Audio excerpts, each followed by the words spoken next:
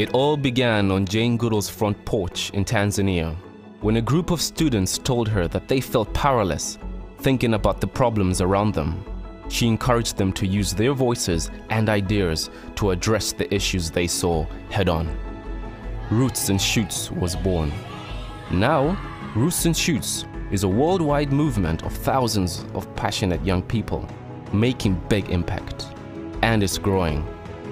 Whether it's natural disasters, homelessness, pollution, or even climate change, Roots and Shoots youth are taking on challenges and creating real positive change across the globe. Youth aren't just our future, they are our present, and they're changing the world today.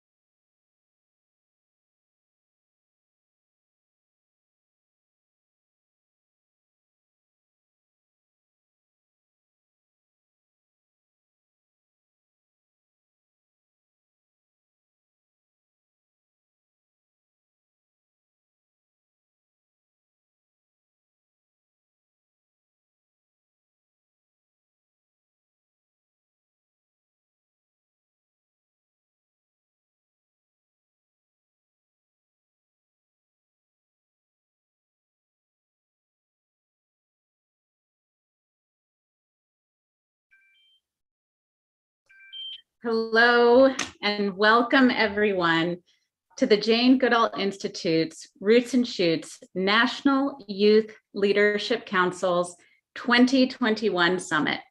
We are so happy to have you here and to share with you some incredible examples of young people inspiring hope through action.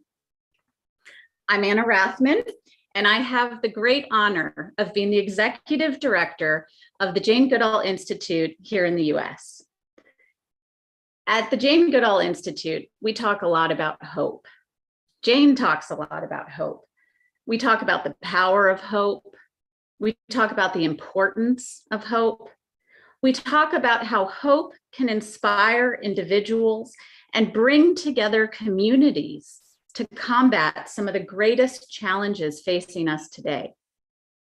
And you, Roots and Shootsers, are an example of this hope.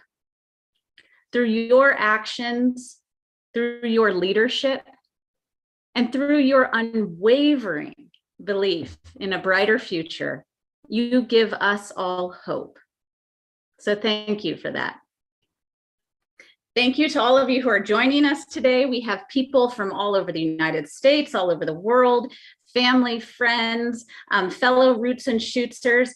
Thank you also to our supporters and donors through whose generosity Roots and Shoots has been inspiring, empowering, and supporting young leaders, thousands of young leaders all over the world for the last 30 years.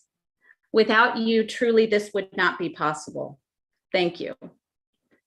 And as we look ahead to the next 30 years of Roots and Shoots, I can say that all of us at the Jane Goodall Institute could not be more hopeful for what's ahead. So thank you all for being here.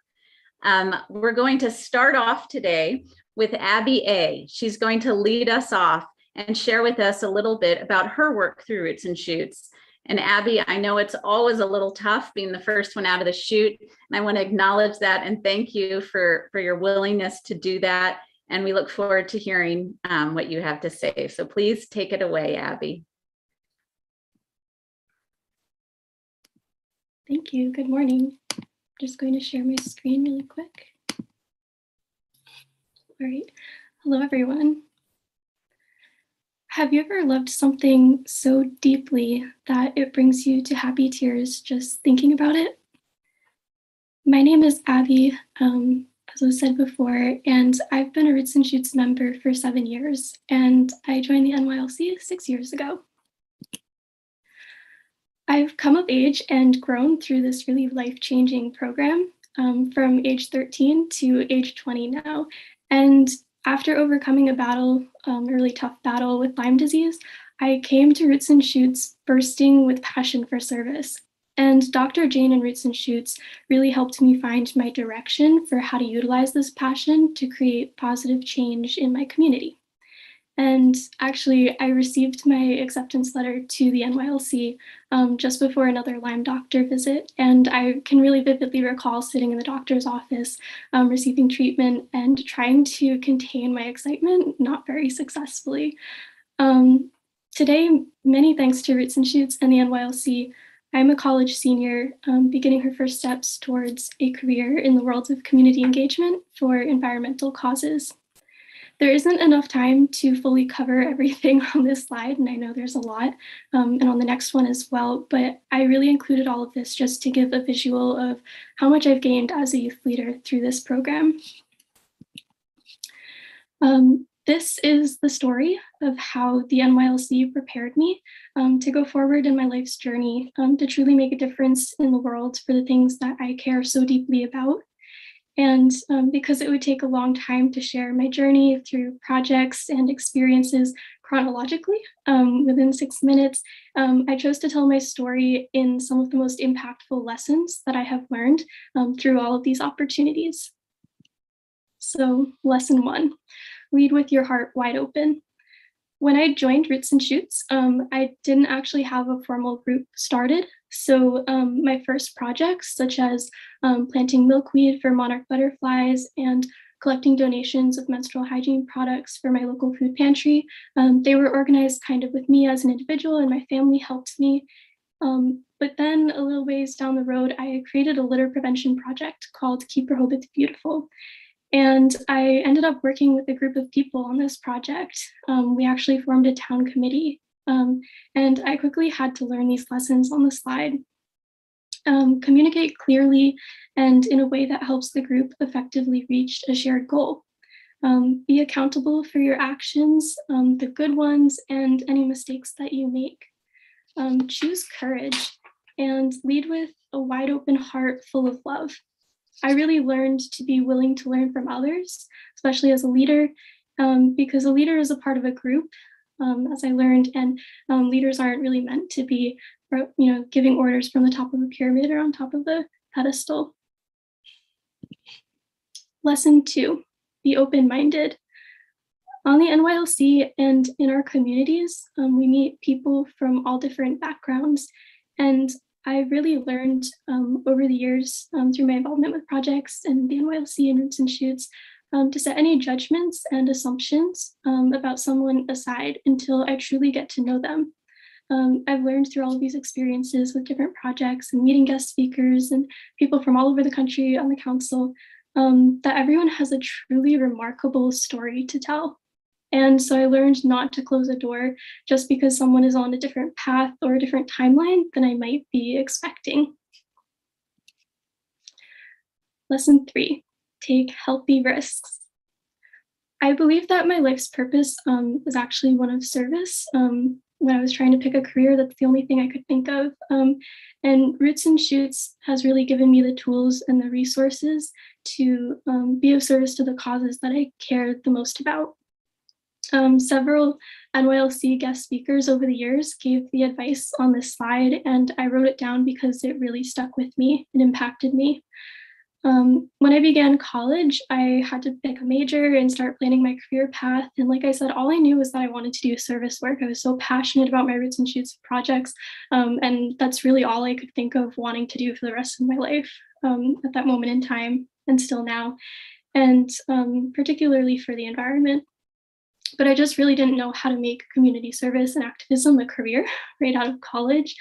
So I kept reflecting on all of the lessons that I've learned through my experience here.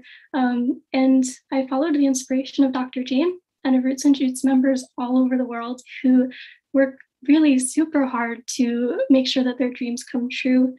And I also had conversations with Hope Martinez, who's the NYLC manager, and NYLC members from the past and who current NYLC members. And they really encouraged me to believe in myself and to follow my heart. And they also gave me a lot of tools and resources to carve out the right academic and career path for me and my goals. Because of the guidance and the relationships and the love and the support and the resources that I've gained through this program, Roots and Shoots and the NYLC, I am now entering my senior year of college as an environmental studies and sociology double major. And I'm about to begin a dream job, at least a dream job for me, working at an organization called Biodiversity for a Livable Climate, which advocates for nature-based solutions to climate change. And a couple of years ago, or actually last year at the summit, the virtual summit, we had guest speaker Bill Wallower, who's a JGI photographer, an excellent person overall, said this quote, and it really stuck with me, just like the quotes on the other sides. He said, "Thank the people who are doing the good things." And as I was creating this presentation, thinking about what I wanted to say, it just really hit me how much Roots and Shoots and the NYLC have played such a huge role in where I am today in my life, and as I'm about to graduate college and go out into the world. And every single day I wake up and I am so inspired by the work that Roots and Shoots members do and the work that all of the NYLC members who are about to speak today do.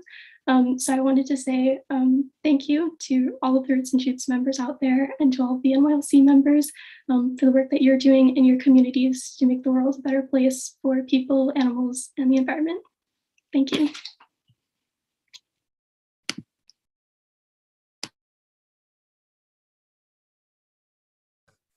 Wow, Abby, great job. That was terrific. I loved how you talked about having an open mind and an open heart. And so much of that is part of the Roots and Shoots process of identifying things that you want to get involved in, but then going in with an open mind and an open heart and looking for solutions and working together.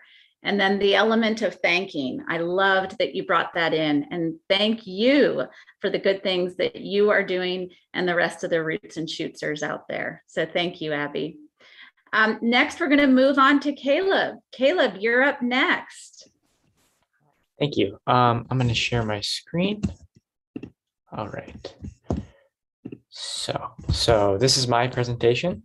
Hi, I'm Caleb. A little bit about myself. I run the nonprofit organization changemakers.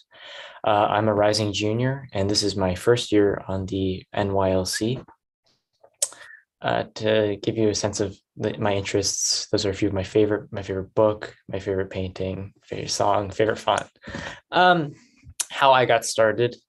When I was a young elementary school student, I read a biography on the life of Dr. Jane Goodall, and I was deeply touched by Dr. Goodall's philanthropic organization, Roots and Shoots, and was motivated to follow in her inspirational footsteps. I started with a really small project, and it was cutting coupons on the weekends for servicemen and servicewomen stationed at a U.S. military base in Okinawa. As I grew up, my projects evolved and got bigger. The first endeavor with other youth was donating leftovers from school parties to a local food shelter. No, it's not a food shelter, sorry, a food pantry. I then worked on lunch packing and a few assorted projects in elementary school. And it was at that point I decided to create my own organization, changemakers. And I wrote a mission statement down when I was younger, and it was to collaborate with businesses, schools, and other organizations to serve the foster youth, homeless, and food insecure in my community and beyond, while providing service opportunities for youth leaders. And I think that's really why this Roots and Shoots stuck out to me, because the intent was there. And I expanded my scope in middle school to include victims of natural and human-made disasters. And it was at that point I began collaborating with my school and my county to broaden my impact.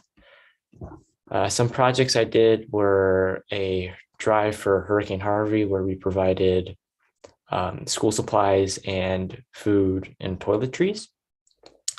And then there was drives for government shutdowns. I live in Maryland, close to DC, and there's a lot of government workers. So a few years ago, when there was a lot of government shutdowns, a lot of families were struggling. So we got a couple schools to donate diapers, toiletries, and a little bit of food. And recently, I've been doing menstrual inequality initiatives, providing tampons, pads, and dispensers in schools, and distributing them through community drives. And as I learned more about service, I found my real motivation. And that's that if I have the ability and time, I feel an obligation to make the world just a little bit better. And I think a really neat thing about that is everyone has the ability to make a huge impact in the world. And it's wonderful seeing NYLC members do that. And it just gives hope for a brighter future. So a little bit about present day me. There's two main projects I work on. I established a meal swipe program at Bowie State University, which is essentially a virtual hot meal pantry that students can donate to, parents can donate to, teachers can donate to, and outside donors can donate to. And because of COVID, there's ways to get creative with projects. And I've hopped onto a couple of pop-up pantries where I provide volunteers, diapers, menstrual products, and more. And I wanted to touch on a couple of projects I'm either in the beginning stages of working on, or I hope to integrate into the future. The first is eradicating the diaper tax in Maryland through state legislation. And that's really important because I've seen firsthand how many families struggle with buying diapers and the diaper poverty in our communities. And another project is applying machine learning to service. I intern at the Johns Hopkins Applied Physics Laboratory, where I've studied a lot of machine learning, and I'm really interested in applying a lot of STEM knowledge to my service and other service. And to go on with that, being in the NYLC has inspired me to start environmental initiatives related to my current work. And I've looked into community gardens and providing fresh produce for local pantries. Thank you. That's my presentation.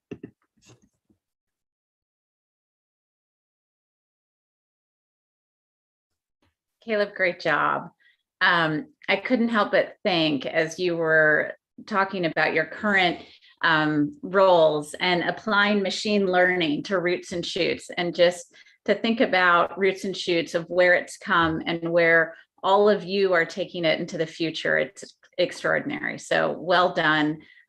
Congratulations on all of your work, and keep it up. Next up will be April. April Z, would you mind sharing with us your projects and your work? Yeah, of course. Give me a second. Let me pull up my presentation.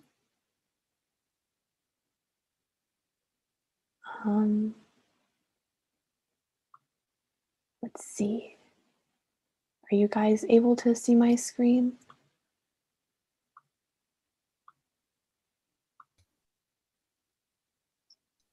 Looks like it's coming through that you started.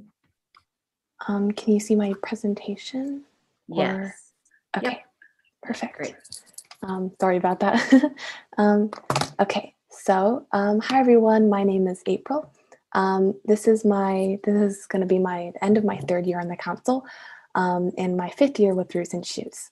Today I'll talk a little bit about what I've been up to this past year, and I'm just super excited to be here today with you guys. So a little bit about me. I'm originally from Tucson, Arizona, and this fall I'm actually going to be a freshman at UC Berkeley. I'm going to major in electrical engineering and comp sci. Go Bears! I have 2 dogs, and then on the right side is just a picture of me and my sister. I play the piano, and then a little fun fact, I've been a lacto-vegetarian for almost 7 years now. And that picture is just a vegan chocolate cake that I baked. Okay, so moving on to the initiatives that I've been involved in. If you were here last year, you probably remembered when I talked a little bit about Notes of Hope Youth. So Notes of Hope Youth is a student-led music performance group that's really dedicated to combating senior isolation that's kind of risen during the time of the pandemic, right? And to do this, we host recitals. During the pandemic, it was online, but now we're kind of transitioning to more of an in-person kind of scenario. So we host those recitals, and we also maintain a YouTube channel, as well as collaborate with other artists and NGOs in larger Tucson area. Because I'm transitioning to college this summer, I've kind of transferred a lot of the leadership roles to my younger sister, Hannah, and I've taken on more of a senior advisory role. So Hannah will talk more about our progress and recital specifics in her presentation later. So make sure to look forward to that. In terms of my role, I just monitor recitals, make sure they run smoothly. I also work with things like designing promotional content, like little bookmarks with our information on them to hand out to the seniors, and then contribute to website content as well. So here on the left side is just a snapshot of like kind of our impact that we've gotten with our YouTube channel.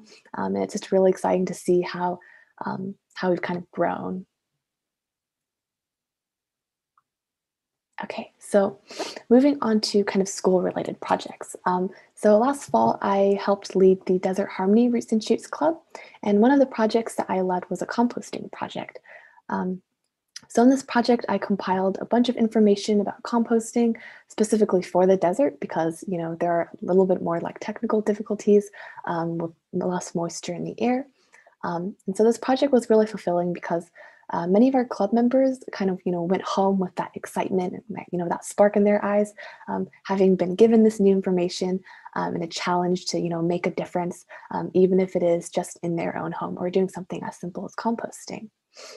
And then again, Hannah will talk a little bit more about our club projects in her presentation later.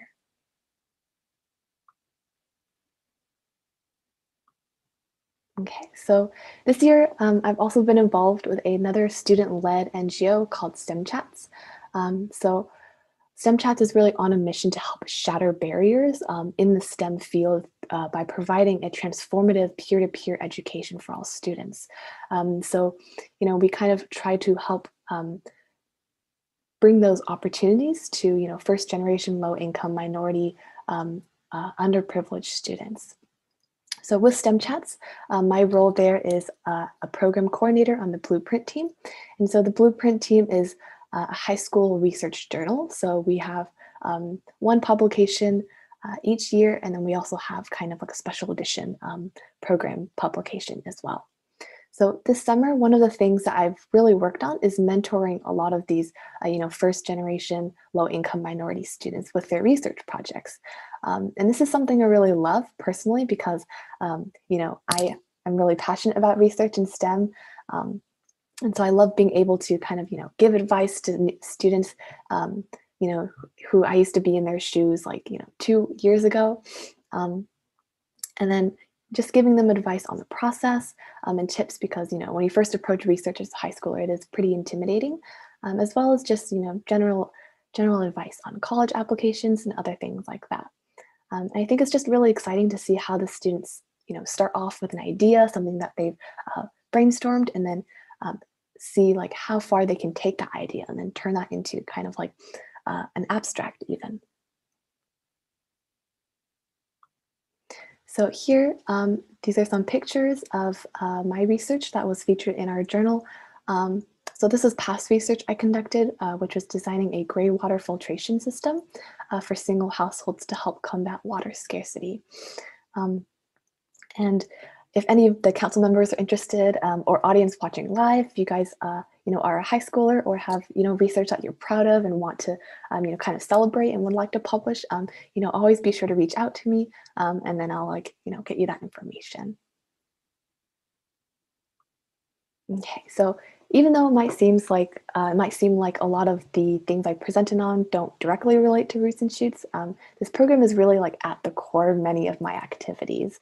So even in my research, right, I'm really passionate about environmental engineering, and then just like research in STEM in general, right? And so I've kind of found a way to intertwine that with outreach via STEM chats and mentoring other students. And then Roots and Shoots and Dr. Jane and my fellow council peers have really, provided me so many opportunities, support, and just inspiration throughout my high school career and beyond. And overall, I'm just really grateful to be a part of this program, because I've learned to develop so many new skills that I know I will use throughout my lifetime. So thank you for taking the time today to listen to my presentation. Again, thank you to all the Roots and Shoots members out there. Yeah, and with that, I'll wrap up. Thank you.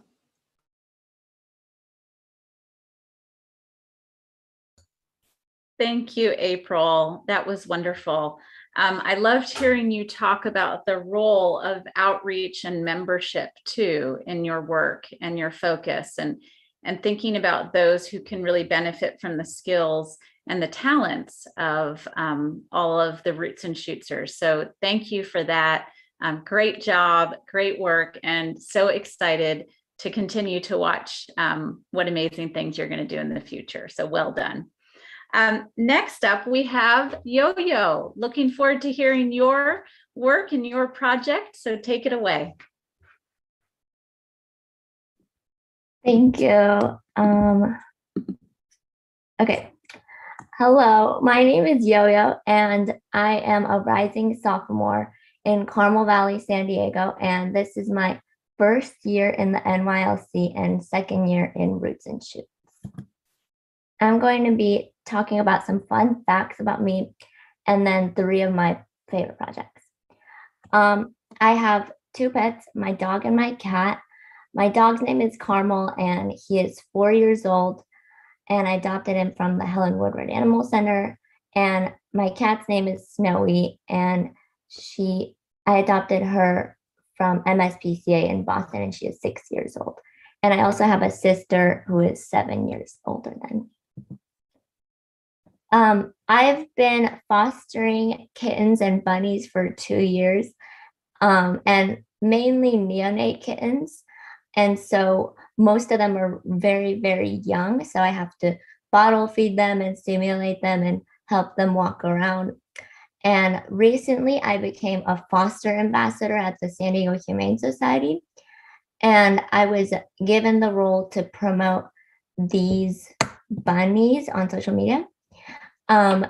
Their names are Gray and Finn. They're brothers. And I posted videos of them walking around and eating. And I got a total of over 2,000 views, and they were happily together adopted. One of my first project when I joined the NYLC was called Music for Peace. And in this project, I uploaded videos of myself performing the Japanese harp, which is called koto, onto YouTube in order to promote peace. And I've been playing this harp for 10 years, and the koto is a 13-stringed zither instrument that was derived from a Chinese harp, and it represents a dragon. It was also played by many aristocrats a long time ago in Japan. I often perform with my sister in live performances and also in my videos. My most recent project is called Passion Fruits, and these are the passion fruits I have in my backyard. I have 2 goals in this project. My first goal is to bake desserts with these passion fruits and donate them to women's shelters. And a week and a half ago, I donated 5 batches of coconut passion fruit banana breads and to the Rachel's Women's Center. And Erica here told me that before COVID, there were 100 to 140 women visiting per day, but due to social distancing protocols and because the government opened more shelters, there are now 30 to 60 women visiting this particular shelter per day. This is a zoomed out picture of my passion fruit tree. And so my second goal in this project is to bring more pollinators to my backyard and around my neighborhood. Insects and other pollinators are really important because they are necessary for the healthy growth of all plants, and so therefore humans and animals in the environment. And lately I've seen so many more bees and birds and butterflies and insects, and it's really cool. Thank you for listening.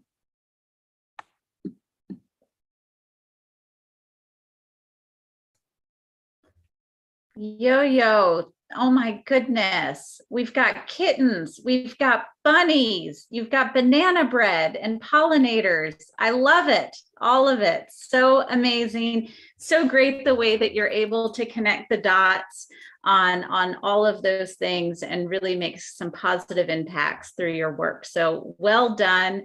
Loved the photos of the kittens and the bunnies, pretty darn cute there. So great work, and looking forward to hearing more about your work in the future. Next up, Charlotte, we've got you up. Take it away. Right. Can everyone see my screen? Okay. So, hi, I'm Charlotte. I'm a rising senior in the Central Jersey area, and this is my first year on the NYLC, and I'm just super excited to be here. It's been a wonderful experience so far, and I'm just incredibly grateful to be working with Roots and Shoots and to be on the NYLC. Just a little bit about me. I love being outdoors. I really like hiking and bird watching. Other than that, I also play field hockey, and I've been doing Kung Fu for a while now as well. I've always loved animals. My family recently took in a flock of chickens and ducks. A lot of them were actually adopted from people who got ducklings or chicks over quarantine but couldn't take care of them anymore. So we've been taking in a good number of them recently. So just getting into some of the work that I've done, something that I'm really passionate about is birds and bird watching. The conservation of birds is important because they're a crucial part of many ecosystems, and as such, they're an important tool for ecologists in measuring the health of various ecosystems. In terms of bird watching, other than just being fun, I think that it brings a lot of value in allowing us to slow down and pay closer attention to the nuances of nature, because birds don't live in isolation, so each species interacts with the numerous other organisms and elements of the non-living world, such as geological formations and weather systems. So I think that you can really begin to understand the interconnections among all of these things in nature by observing birds. So in an effort to get more youth involved with birds, I started a project with my brother called Light as a Feather. So every week we'll go out with a group of people to discuss topics relating to ornithology. We'll go on bird watching trips, and we've also done a few projects. So I have two projects that I think are my favorite. The first one is a bluebird monitoring program that we did with the Mercer County Park Commission. So just a little bit of background on bluebirds. They were on the brink of extinction a few decades ago, and they've kind of been a comeback species through the efforts of scientists and environmentalists, and they're often used as a measure of ecological stability in parks and preserve across New Jersey. So what we did was every week we'd go out with a group of people to monitor the nest boxes set up at the park. So we'd log down things like clutch size, number of nestlings, and invasive species. And this data would be reported to the Mercer County Park Commission, whose team of ecologists use the data to assess the current ecological health of the park and plan future actions. It's been absolutely fascinating to observe the progression of birds from young nestlings to fully fledged adults, as well as to explore the positive impact of bluebird boxes that they've had on the native population. The pictures on the two circles right here are just a picture of one of the nests that we monitored, if anyone was curious. Another project that we've done is a skin study program that my brother and I started with the Plainsboro Preserve, which is a preserve under the National Audubon Society.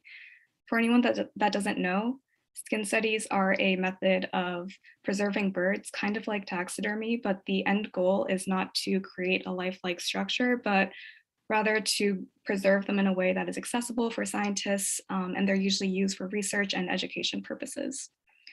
I was initially inspired to start this project because I actually created a few study skins with a naturalist at the preserve a few years ago, and it was just super cool being able to see the birds up close. Recently, there's also been a lot of birds piling up in the freezer at the preserve from people who found them on the side of the road, usually from window or car crashes, which is sad, but one of the reasons why we do these study skins is to kind of give these birds a new life in a sense. So in the past few months, we've been going out every weekend to the preserve for a few hours to create the study skins. We're really lucky to have a naturalist on site who's been doing it for almost 30 years now. And it's just been really wonderful having her there as a mentor and guiding us through the process of creating the study skins. Finished birds will either be used for research or education at the visitor center at the preserve. This picture right here is just a picture of the current collection that we have at the preserve. Overall, it's just been really cool getting to examine the birds up close, and it's also really heartwarming to preserve. Another project that I've done is called Terra by Charlotte. This is unrelated to birds, but 2 years ago, I started selling stickers in an effort to merge art and nature. So a lot of the stickers are inspired by aspects of nature. This picture right here is a picture of a recent collection called Field Notes, which was inspired by the local New Jersey wildlife. So it's kind of got this like field journal-y, science-y feel to it, and it's gotten a lot of positive feedback so far. All of the profits from the stickers go towards uplifting Indigenous voices in climate action through an organization called the IWGIA. The reason why I chose this organization is because Indigenous people possess a wealth of knowledge concerning the environment, and I think that they've really mastered the reciprocal relationship that we have with the environment. So I believe that it's incredibly important to include them in climate-related conversations moving forward. Thank you. Got it.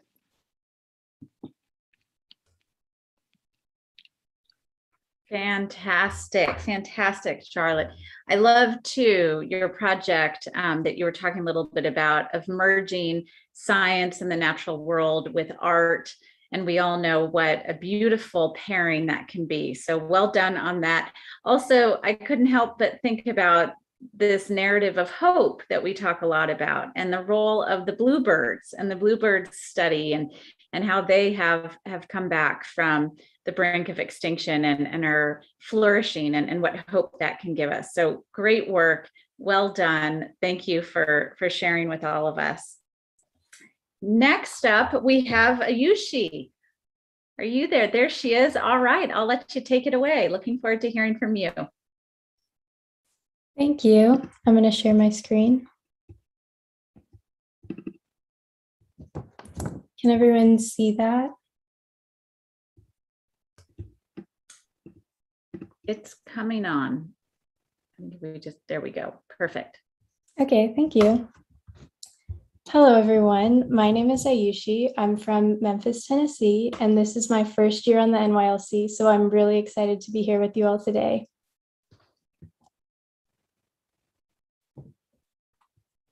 So a little bit about me. I love to dance. I spend most of my time outside of school at my ballet studio here in Memphis. And along with dance, I also love creating visual art. I'm very passionate about wildlife conservation and our Earth in general. So most of my projects focus on combating negative effects of climate change and exploring solutions. So I started Conservaction Project, my main Roots and Shoots project, to highlight the intersections of the creative arts with the environmental movement and to provide a space for all people to show their work. It's also a virtual space where both youth and adults can find easily accessible resources to take action for environmental causes that they believe in. I love this project because I get to see some of my main passions, the creative arts and the environmental movement, merge together. And I love seeing the creativity of everyone who participates and learning more about all the issues that they care about. So here are some example submissions that are in the online collection. I've had submissions from all over the country and actually some from Luxembourg and Australia. So it's been really cool to see the reach beyond just my community.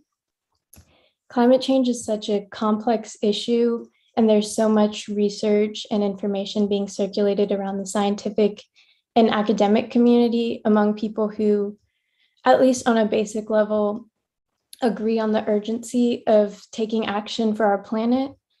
And I think that a great way to make this information more accessible and personal is through art, because it's something that everyone can see and everyone can create. Each piece in the online collection on my website has an artist statement that can explain the inspiration for the work and the scientific data or environmental issue that it's focused on. So under the resources page on my website, you can find some of the more action-based projects or campaigns that you can participate in. So the Palm Oil Action Challenge is an ongoing project that people can participate in anytime from wherever they are. The challenge is broken down into 6 parts, which you can see on the slide here. Participants start by learning about the negative effects of the palm oil industry and move to guided activities or actions that I've put together, like assessing one's purchases, making an individual commitment and signing petitions, and contacting companies with the help of a letter template that I've created. On the last day of the challenge, participants will work on a creative piece focused on something meaningful that they have learned about the palm oil industry throughout the challenge. So deforestation from palm oil plantations is clearly affecting our planet and those who inhabit it negatively. So action must be taken soon. I created the challenge as a way for people who don't necessarily know what actions to take or what to start with to find easily accessible resources and get involved in working towards a more sustainable future for the industry.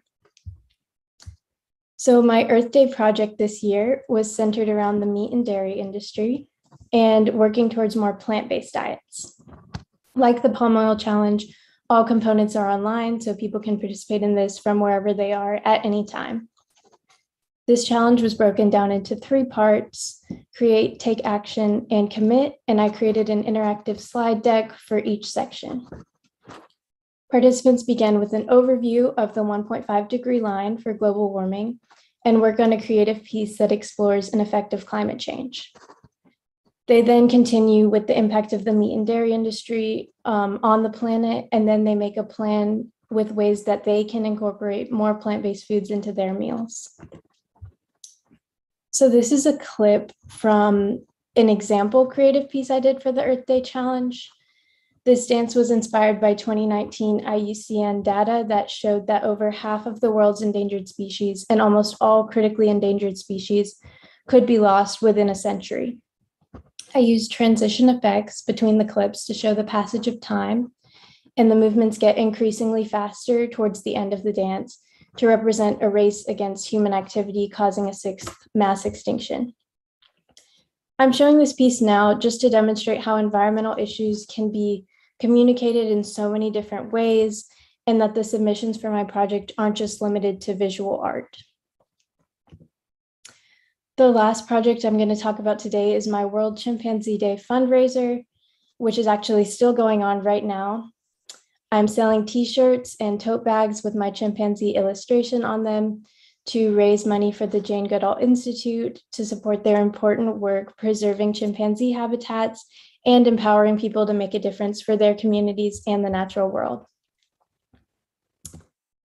So here I have listed, once the slide loads, I listed my project's website URL and the contact information for both me and my project, if anyone is interested.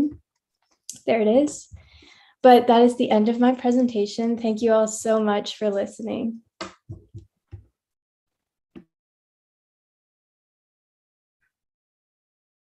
Ayushi, that was phenomenal. Wonderful job. And again, I loved how you were showing that art can be used to communicate some of these issues around climate change, around nature, and finding solutions. So well done on that. Also, thank you for your art, sharing your art as a means of raising funds for the Jane Goodall Institute. That is just absolutely brilliant, and so appreciate that. So thank you for that. Next up, we have Daniel. Daniel, could you take it away? Yeah, sure. Hi, I'm going to share my screen quick. All right.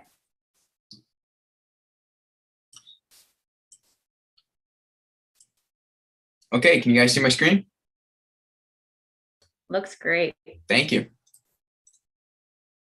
Okay, so hi, my name is Daniel. This is my third year on the Roots and Shoots Council. I'm super excited to be here.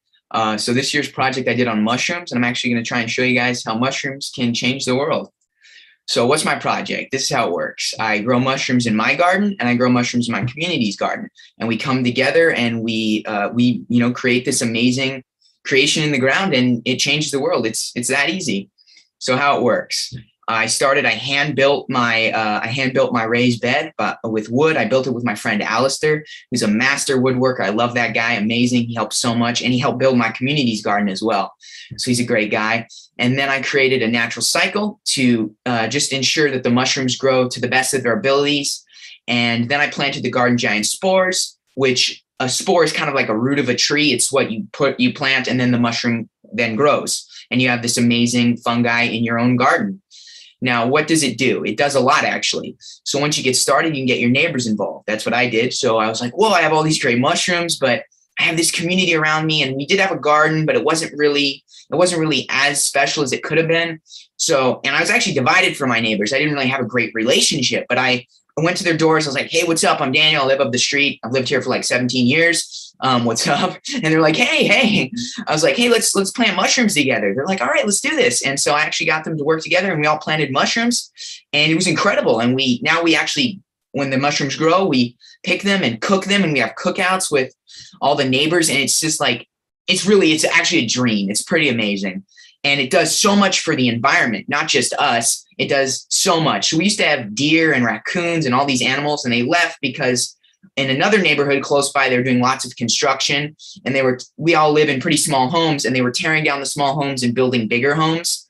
And so the animals are like, construction, dude, I am out. But we planted the mushrooms, and it actually made them come back. And when the mushrooms die, they go into the soil, and they actually can create plants that you didn't even plant. They can grow, and there's literal plants that you didn't plant. They just come up, and these animals feed on them. And now there are deer in our backyards, and it's amazing. So the big picture, it does all this stuff for your neighborhood. It does all this stuff for your community, but what does it do for the world around us? So it does three incredibly amazing things. It ends the bee colony collapse, which basically gives us food. It turns oil spills, dead zones, which is probably one of the worst things that could happen. It turns them into a healthy ecosystem, and it's as well as medicine. So it can literally change an oil spill. It's pretty amazing. So let's talk about bees first.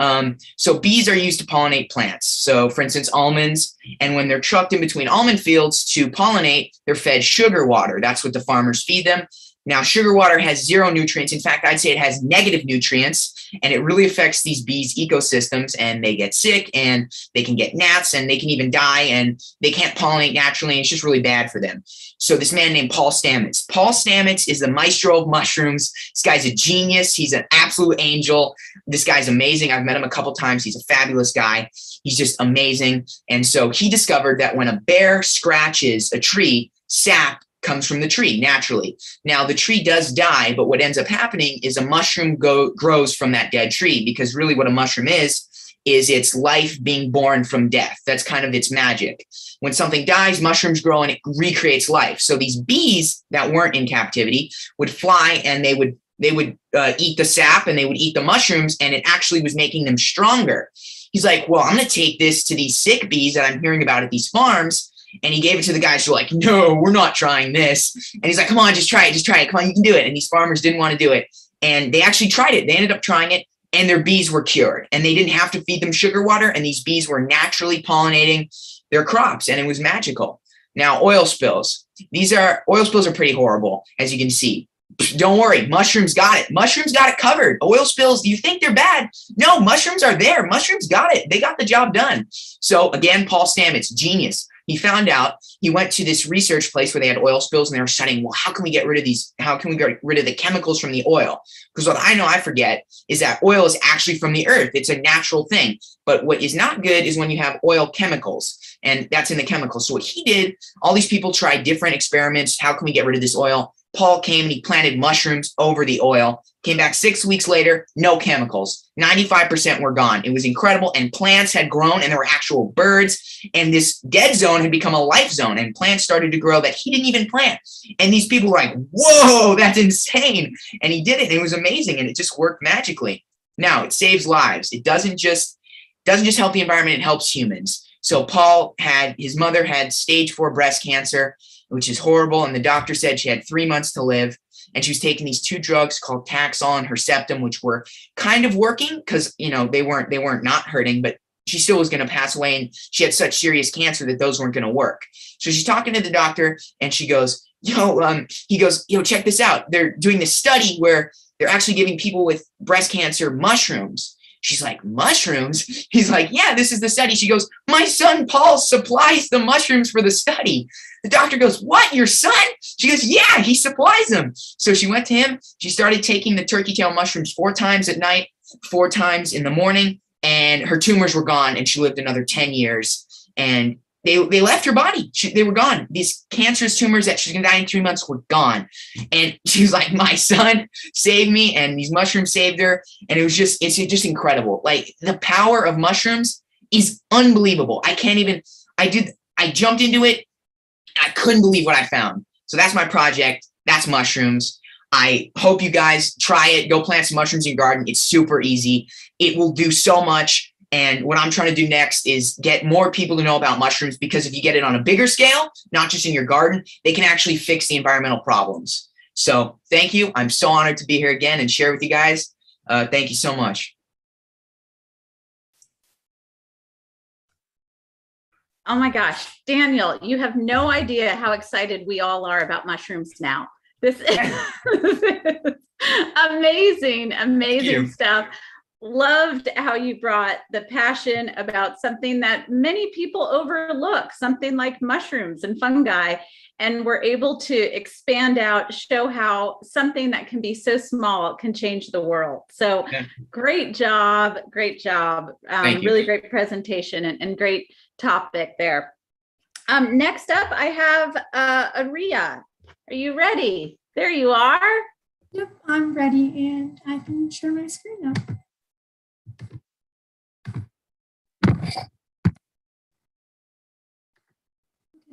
Can everyone see my screen?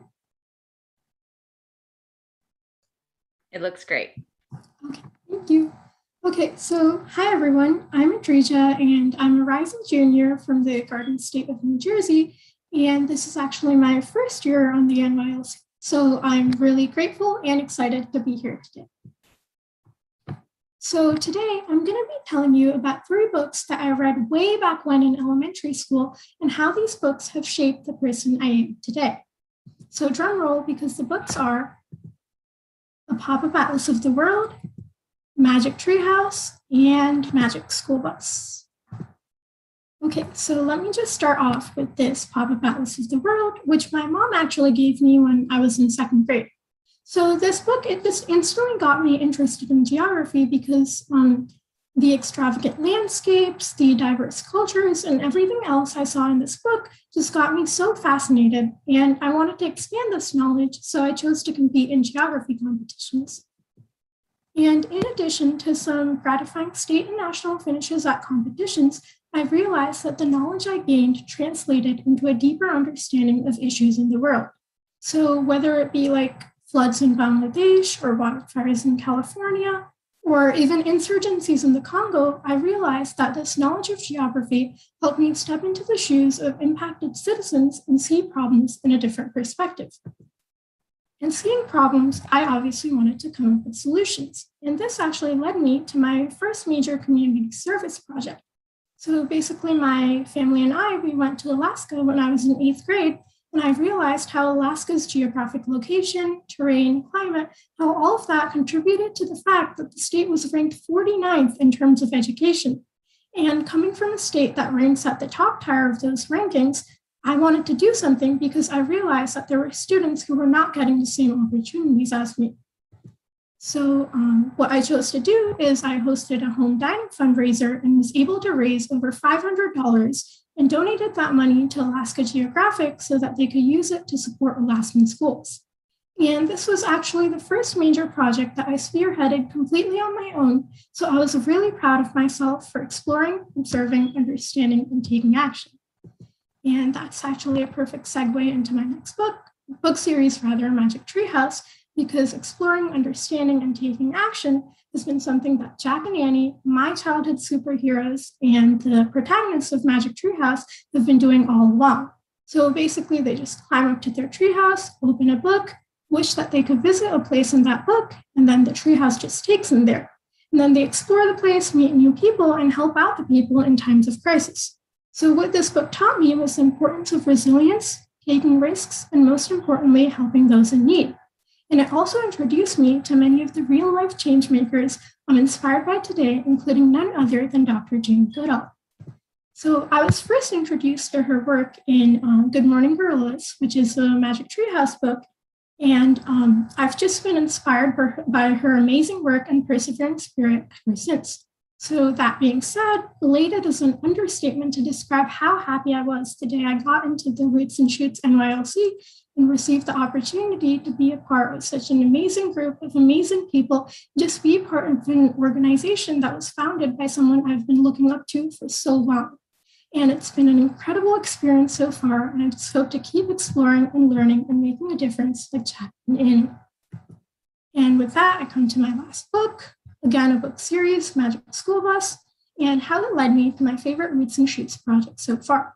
So basically, I just really loved how Mrs. Frizzle would take her students on the Magic School Bus to go on really cool field trips and learn about science. And that's what initially got me interested in science.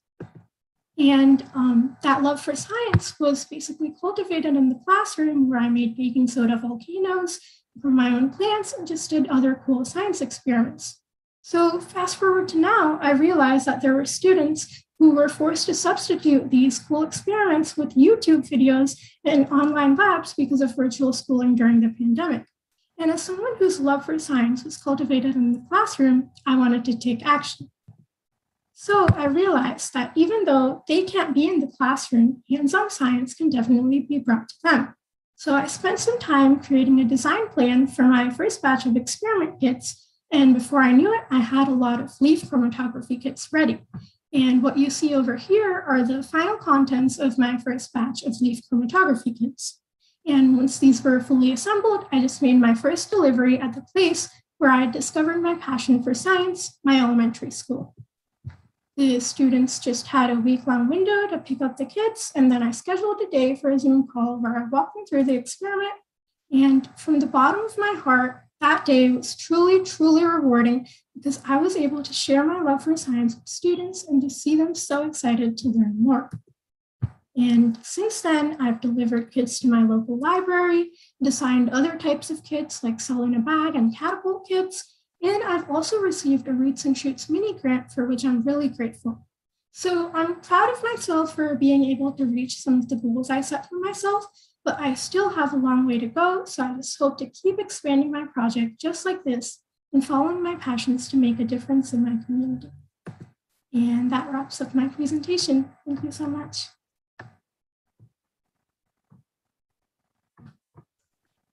Thank you, Adrija. That was fantastic. I loved listening to you and hearing about the ripple effects too of your work and getting and working with other students and sharing your passion and your love. Well done. So good. So thank you for that, and looking forward to hearing more for many years to come from you. So thank you. Next up, we have my fellow palindrome, Hannah, whose name is the same forwards and backwards like my own. So Hannah, take it away. So can everyone see my screen?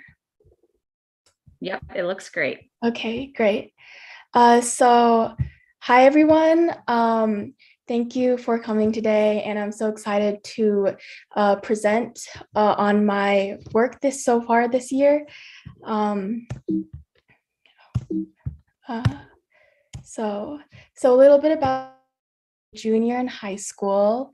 I live in Tucson, Arizona, and I've been a member of Roots and Shoots for 2 years.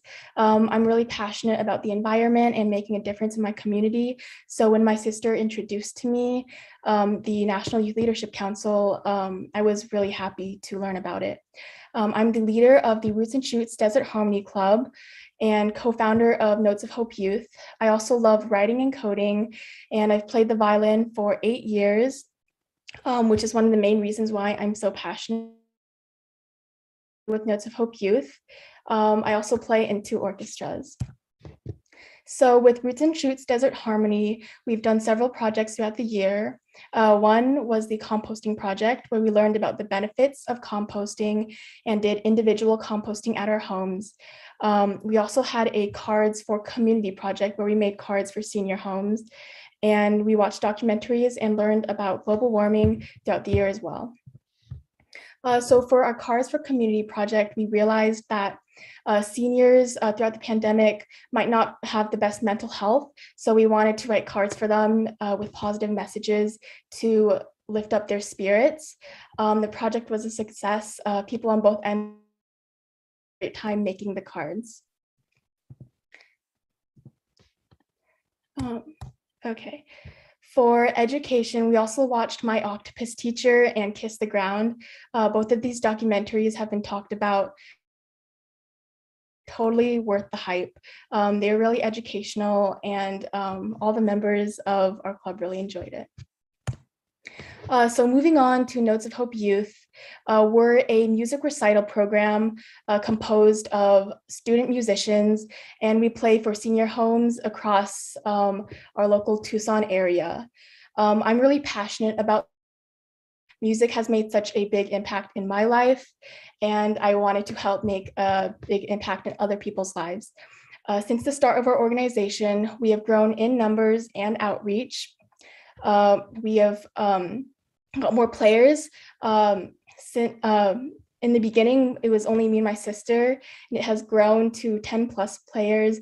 We've also played at more nursing homes and done more collaborations, which we're really excited about. For our growth on YouTube, we have over 11,000 views and 70 videos. We're really happy about our online growth and where it has taken us. When we started, we only had a few subscribers, and knowing that people are subscribing and watching our videos and participating is making us really happy. We've also performed over 8 concerts and counting, and played at 4 nursing homes and counting as well. And we have growing collaborations. We actually played a concert for Groundworks Tucson, a local nonprofit, with other artists, and raised thousands of dollars for them. And yeah. So for our summer 2021 concerts, we played at 3 nursing homes. We played at Desert Springs Gracious Retirement Living on June 28th, Brookdale Ore Valley on July 4th, and All Seasons Ore Valley on July 1st and August 3rd. Actually playing at another nursing home later today, Mountain View Retirement Village, and I'm really looking forward to that. So our first nursing home we played at to start off our summer series was Desert Springs Gracious Retirement Living. We had about 5 players come in, and it was so great. Everyone there played so well, and it was such an important recital because it started off our summer series. So it went really well. We got lots of positive feedback, and it really gave us hope for our next recitals. We also played at Brookdale Ore Valley. We were invited to perform there on the 4th. Brookdale Ore Valley is Alzheimer's care home, and we loved the idea of playing here because music is a very powerful tool that can be used to heal. And research has actually shown that listening to music and singing along can provide beneficial benefits for emotions. And yeah. We also played at All Seasons Ore Valley. We had a turnout in our audience of about 50 to 60 people. So they were some of our biggest concerts. We had guitar and vocalist along with piano, and we had about 9 players come in. It was so amazing, and we got lots of positive feedback. And we have all of the clips on our YouTube channel as well. So it was really great. On our YouTube, we do upload videos regularly, and we have live streams of concerts and individual performances. Since the start of our YouTube channel, we've grown to over 1,000 subscribers, and we couldn't be more happy about our online presence and knowing that we are making a difference through the media as well as in person. So our YouTube channel name is Notes of Hope Youth, if you want to check it out. One of the other projects I worked on this summer was coding a website for Notes of Hope Youth. I wanted to use my coding experience to grow our online presence even more, seeing how our YouTube grew a lot. So I used HTML and CSS as well as JavaScript to code for this. And as you can see, it has tab, team, and music. And yeah, so our website URL is down below if you want to check that out as well. So finally, being a part of the NYLC has taught me so many things. It has taught me how to lead and given me so many opportunities to do so. And I've really grown as a person through that experience. And I'm really thankful for that. It's also allowed me to meet so many amazing people, so many compassionate and determined individuals. Encouraged me to do my best, and sharing their stories has let me know that I am not alone in anything I do. It also gave me the tools I need to achieve my goals, and I couldn't be more thankful for that. All the support I've gotten is just amazing. So that is the end of my presentation. Thank you for listening.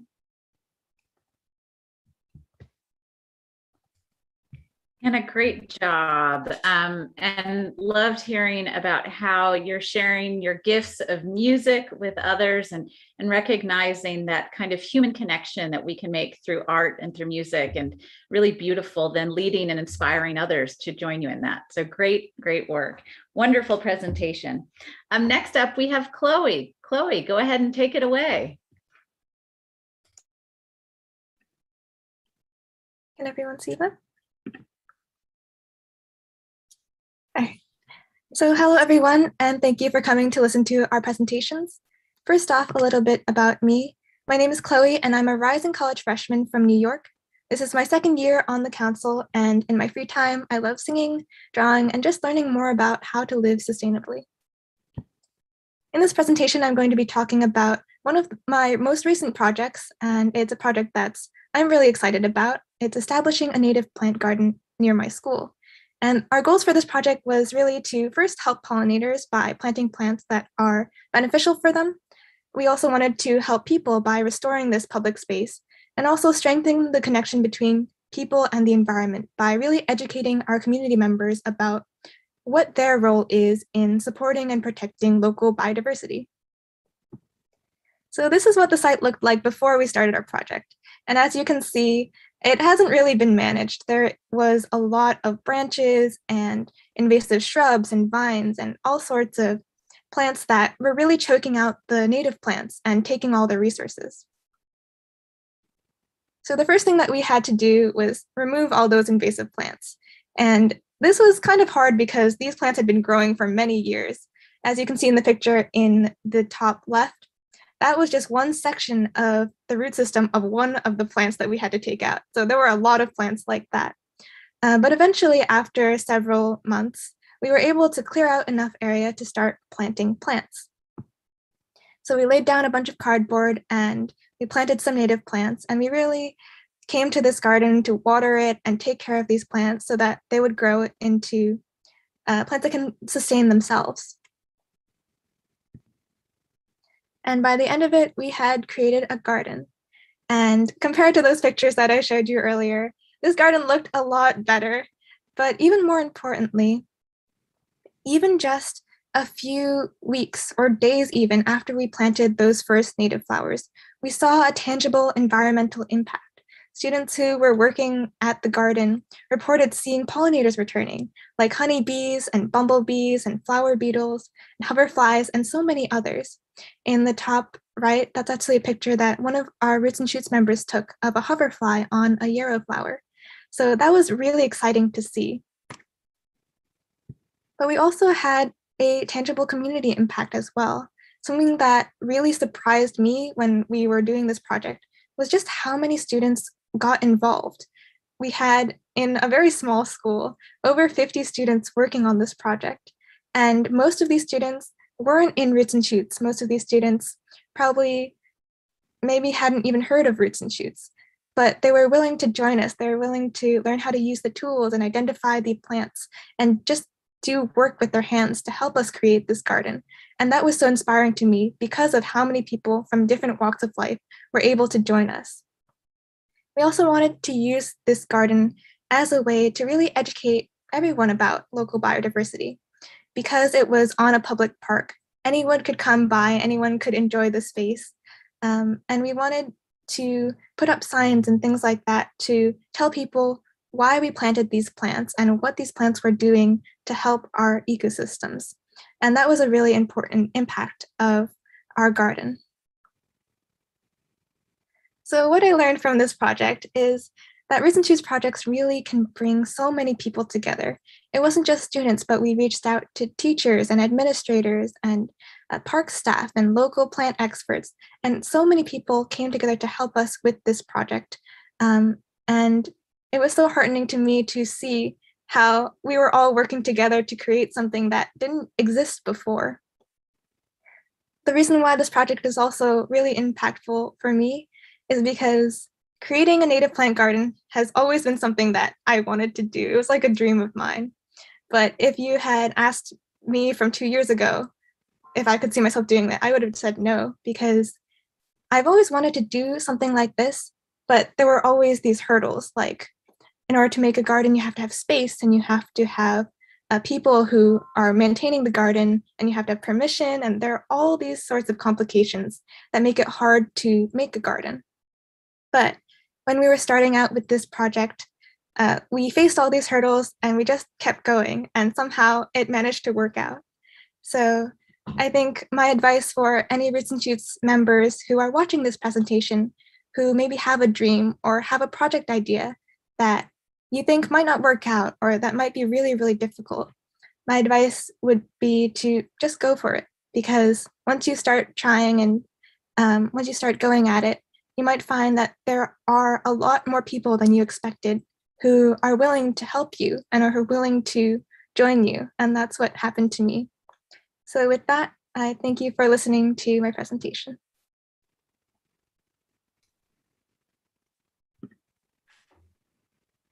That's great advice, Chloe, about going after something, having a dream, and then the amazing response that you can have where people come and join you on that journey. That is such wisdom and wise words. And I'm so glad that you had that experience with your garden. And really nothing can bring people together in that way as a community garden. And great project, great work. Thank you so much for sharing it with us. Next up, we have Kate. Kate, take it away. The mic's yours. Thank you. I'm just going to quickly share my screen.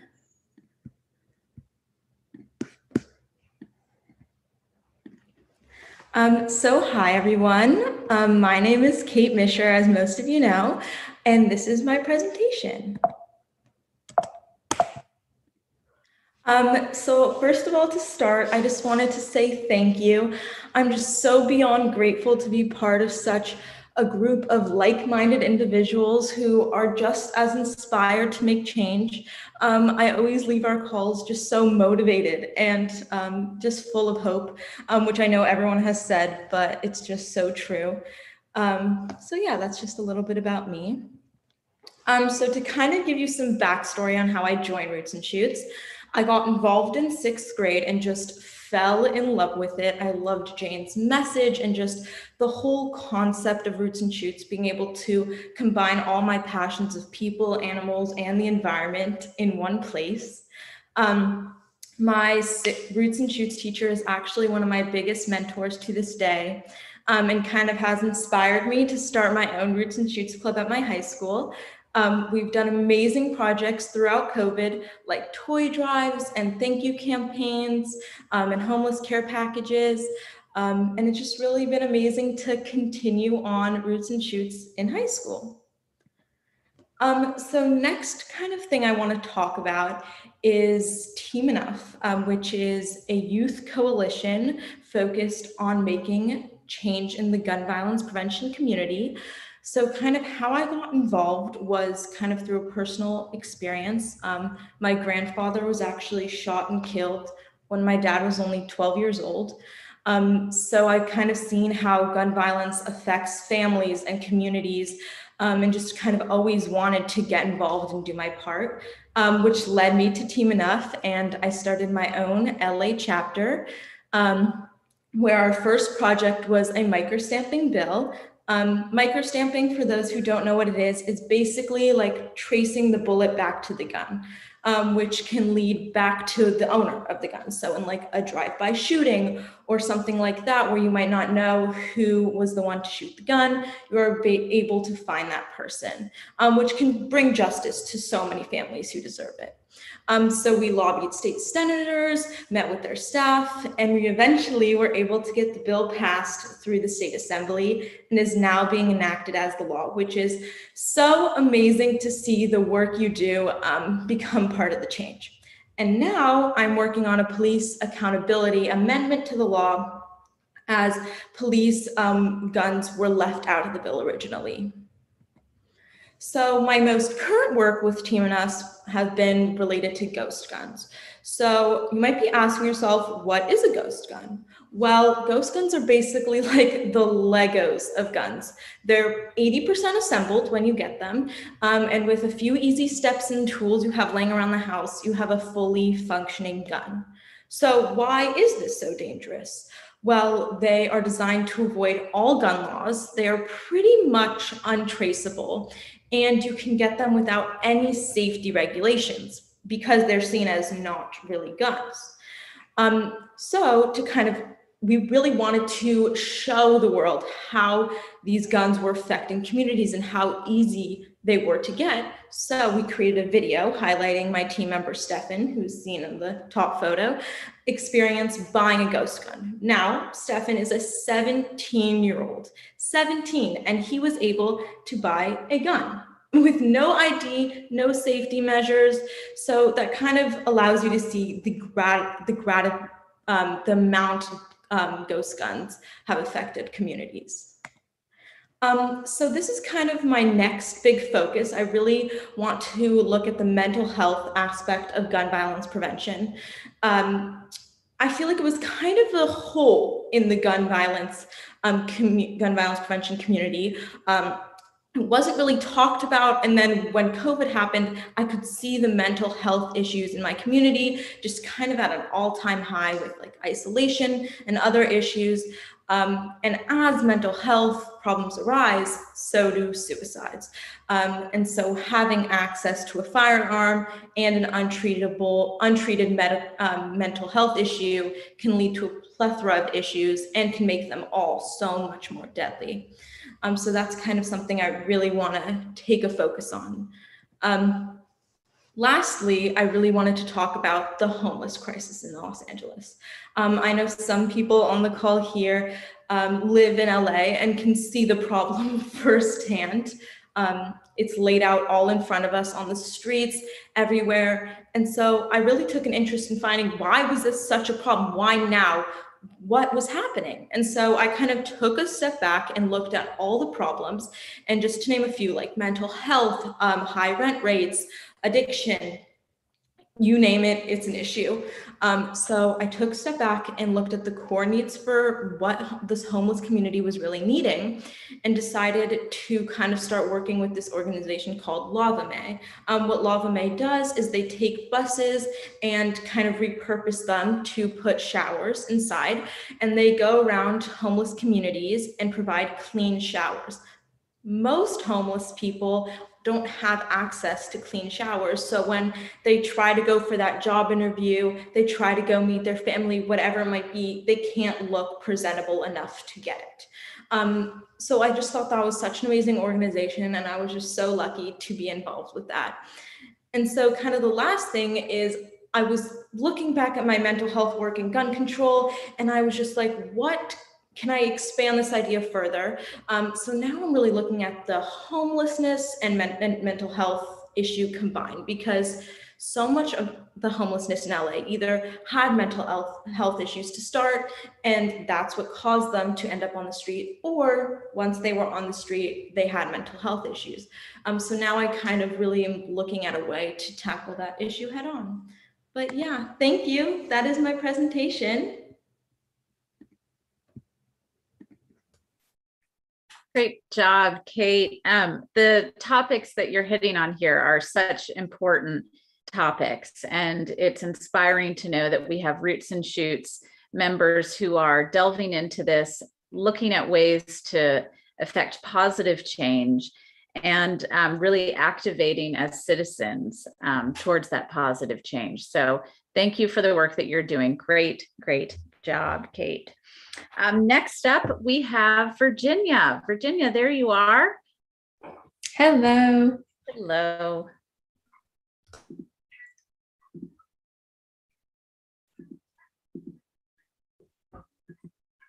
All right. Hello, everyone. My name is Virginia, and this is my third year as an NYLC member.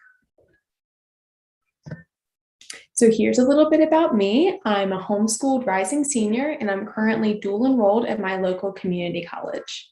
I recently moved with my family from North Carolina to Oregon, and some of my goals for the future in relationship to my projects are to eliminate plastic pollution, combat climate change, and work towards a solution to fix our recycling system. Some of my other passions include rock climbing, modeling, acting, and just helping the earth. The first project I'm going to talk about is one I started in 2020 called Elvis Art. I hand draw nature-inspired designs onto cards made from recycled materials. All my funds are donated to JGI, and almost $400 has been raised and donated. I was also fortunate enough to receive a $200 mini grant from Roots and Shoots, which has covered the cost of cards and envelope purchases, as well as shipping and packaging costs. The picture on the right shows some examples of my cards. I sell them in packs of 5 and 10 at $10 and $18 respectively. I paused the project during the 2020 school year, but I've resumed it again. In March of 2020, I hosted a local stream cleanup. The stream is located in the neighborhood adjacent to my old house in North Carolina and is a convenient short walk away. Though unfortunately, due to COVID-19, the cleanup group was limited to only my close family, we were still able to collect approximately 5 large trash bags and pieces of an old car. I organized a cleanup with the help of the Hall River Assembly, a local watershed group. In the picture, you can see myself, my mom, my aunt, and my little sister holding some of the trash bags, and in the back of the truck, you can see a few pieces of the old car we found. The last project I'm going to talk about is my July single-use plastic challenge. I started the challenge in July of 2019, and it was so successful that I decided to make it an annual event. The challenge is done through Instagram, and 3 to 4 times during the month of July, I post about my challenge and share information on plastic pollution statistics. Day to day, I share tips on single-use plastic alternatives, as well as other anti-plastic posts. The challenge is a month long, and it focuses on educating the participants on alternatives and ways to cut out plastic from daily life, as well as bring awareness to our plastic consumption, both personally and globally. I've received great feedback on the project, and I plan on continuing it in the future. Besides the projects I've created, I've also participated in presentations for Roots and Shoots and JGI. In July 2020, I made a video answering questions about wellness and fitness for Roots and Shoots. In October 2020, I presented about my work and the work of Roots and Shoots to a class in New York. In March 2021, I created a video about my single-use plastic challenge for Roots and Shoots' 30th anniversary challenge. Finally, in August 2021, I hosted a takeover where I talked about my single-use plastic challenge for a company called Skip. I enjoy sharing about my work and the work of Roots and Shoots with others, and I hope to continue to have opportunities to do so. That's all. I want to thank JGI and Roots and Shoots for giving myself and the rest of the NYLC the opportunity to create projects and be a part of this amazing group of people. Thank you.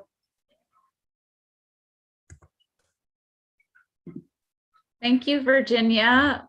That was really wonderful. I love too how you touched on that even despite COVID, you were able to continue with your project and do the stream cleanup with your family, continue with the single-use plastics, and thank you for being such a wonderful representative of Roots and Shoots and sharing your work on multiple different platforms. So great work, and thank you for that. And thank you too for your art. My goodness, it's wonderful to hear that so many of the Roots and Shootsers here are helping support JGI through sharing your time and talent. So thank you for that. Next up, we have Rhea. There you are. All right, take it away. Hello, everyone. My name is Rhea, and I will share my screen. Can you guys see it? Awesome. Cool. So my name is Rhea, and this is my second year on the National Youth Leadership Council. I am so lucky to be a part of this group, and I'm always so awed by the talent in this group and inspired by all the amazing projects. So about me, I'm a rising senior from New Jersey. I love to dance, read, and listen to music, and I love animals, and I'm really passionate about the environment. Going off of that, my Roots and Shoots group is Green Teens 101. This is a group of young conservationists, and our goal is to bring awareness to the issue of climate change. And we started with projects in our local community. Last year, before the pandemic, we stood outside of grocery stores and handed out free reusable cloth bags. And we hope to encourage people to use those reusable bags rather than single-use bags. This allowed us to interact with the community and bring awareness to the detrimental effects of these single-use plastics on our environment. This year during the pandemic, we focused on various other virtual events and activities. We all know that this year has been quite a challenge to connect with people. So to engage with younger students, we hosted a mini workshop and brought 2 high school speakers. One of our speakers spoke about sustainability and how other cities have implemented green technology to improve their environmental impact. Our second speaker spoke of her research on fertilization and growing trees. The purpose of this workshop was to get middle school students to start thinking about green technology and protecting the environment. We all know how difficult virtual learning has been, and it's been a little more rough for our younger peers. So last year, my friend and I started Homework Brigade. Our focus was to support virtual learning for students in our community by bridging the gap created due to the pandemic and connecting them with a mentor. Basically, we paired each student with a high school tutor who will help the student in any subject they choose. Because almost all of this year was hybrid or fully virtual, we had a lot of interest in this program, and we were super glad we were able to help so many students. I think we were also successful in giving parents a break from teaching at home, and children were able to interact one-on-one with a cool older mentor. Since we started Homework Brigade in March 2020, we have recorded more than 1,000 hours of tutoring. So in a year when online events become a norm, my school also jumped onto the bandwagon. We hosted our annual workshop online to introduce middle school girls to computer science. Cypher is a full-day workshop where we teach CSS and HTML, and then we put everyone in small groups to create a website of their own. I believe it's important to level the gender disparity in STEM fields, and through this workshop, we're able to give young girls a role model in STEM and expose them to a new field that they may be interested in. Another virtual event I helped organize is the One Health Hackathon. One Health believes that optimal health conditions can be achieved by recognizing the interconnection between people, animals, plants, and their shared environment. Participants are basically required to use this One Health principle to find solutions for infectious diseases. These solutions can range from a website for information to an app that tracks the infection to a vaccination plan. And we had scientists and researchers as guest speakers and mentors for our groups, and we hosted many workshops to help them with their solutions. We had about 300 people sign up from over 39 different countries and had some really cool ideas presented. This summer, I got the opportunity to participate in this amazing virtual program at Rutgers University, and I got to do a research project, and my project was about lithium-ion batteries. Lithium-ion batteries are used in a lot of everyday items such as phones, laptops, and even electric cars. And because they're rechargeable, they can help us move away from standard fossil fuels. But they're also quite dangerous and can sometimes combust if they overheat. My research paper focused on studying what scenarios make lithium-ion batteries reach their danger temperature of 69 degrees Celsius. And the goal is to make lithium-ion batteries safe so they can replace other sources of energy. So that is basically how my last year has been. I did a bunch of different projects, and it's amazing that during a pandemic with almost all activities held virtually, we could still get so much accomplished. And I'm awed for how technology has enabled us to not only survive, but entertain, connect, and with others, all virtually, including this summit. Thank you. Rhea, you hit the nail on the head with your final comment there. And I was actually thinking about that during your presentation of the way that you really were able to pivot and use the environment in which we all found ourselves to connect with people. I love the idea of the homework brigade and connecting young people with the cool older mentors and role models. And that's what so many of you in Roots and Shoots are. And so well done. Congratulations. Way to think creatively and really still have major positive impact in a very complicated world in which we find ourselves. So well done. Really great.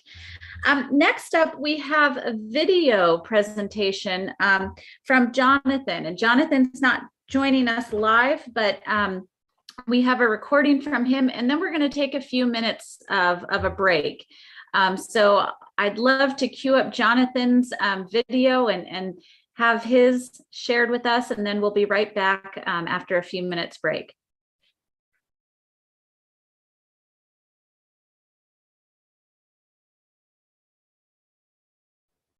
Hello everyone, my name is Jonathan Liu. I'm currently a senior in high school, and this is my 2021 NYLC project.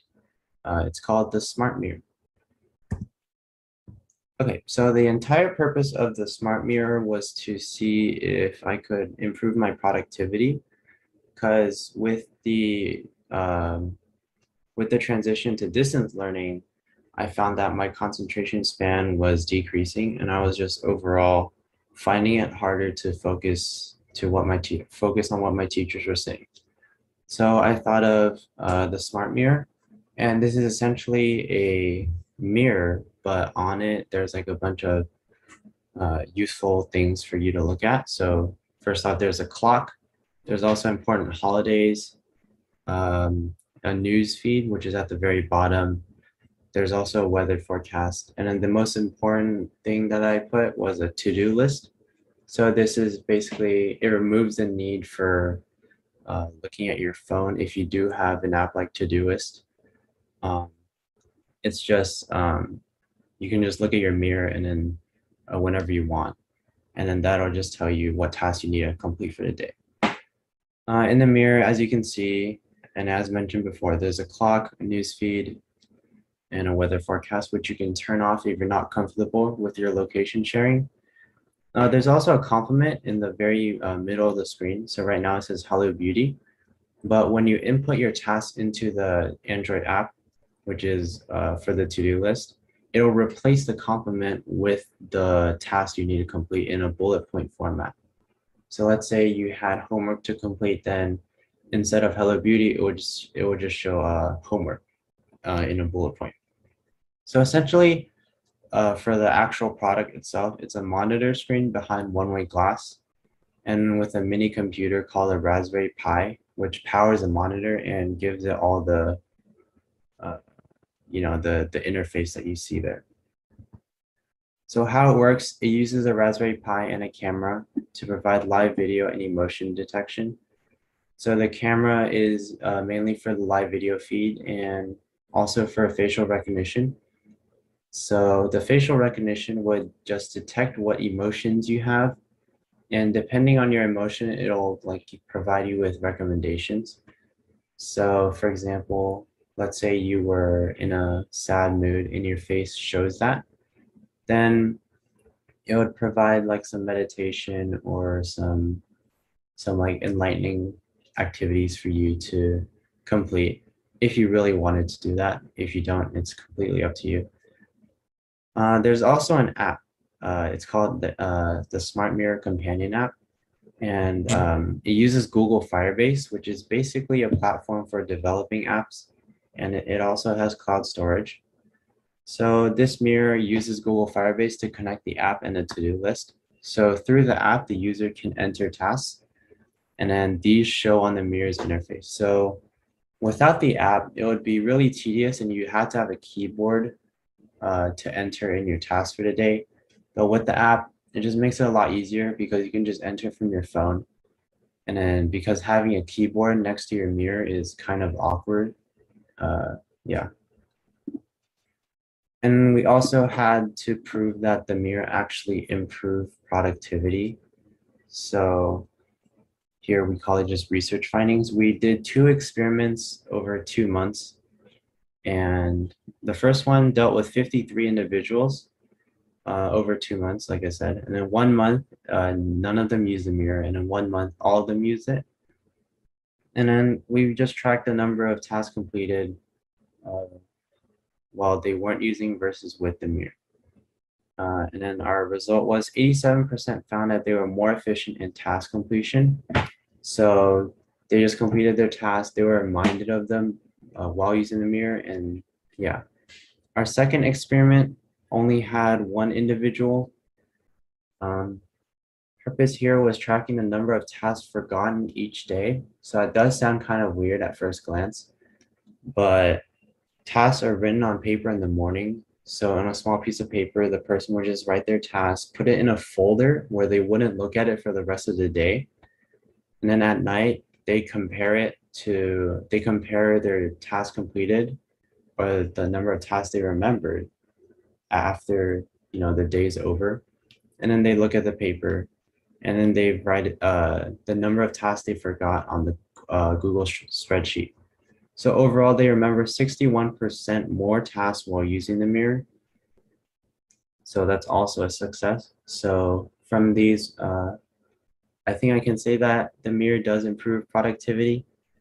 And I've also been using it, obviously. I wouldn't let these people use it before me. I would say that it's good, but it's too like clunky. So there's too many words and stuff on the monitor that I don't know, maybe some people don't find necessary. In the future, it can become a marketable product since a patent is also in the works. But there are a lot of improvements, especially in our feedback form that we sent to our participants. Many of them agreed with me that it was clunky, it was hard to take up on, but it was easy to use from then on. But it was like hard to adapt to it. And then as for the design of it, there's also a problem in that it's too bulky. So what I'm saying is that like there's a monitor and then there's one-way glass and then there's also a small like palm-sized computer chip. Yeah, that just makes the mirror like it's way too thick. So in the future, we're looking into seeing if we can find just like a thinner monitor screen or just something that will just reduce the overall size, but it won't take away from the overall effect of the mirror. And that was my presentation. I hope you all enjoyed it and thank you for listening.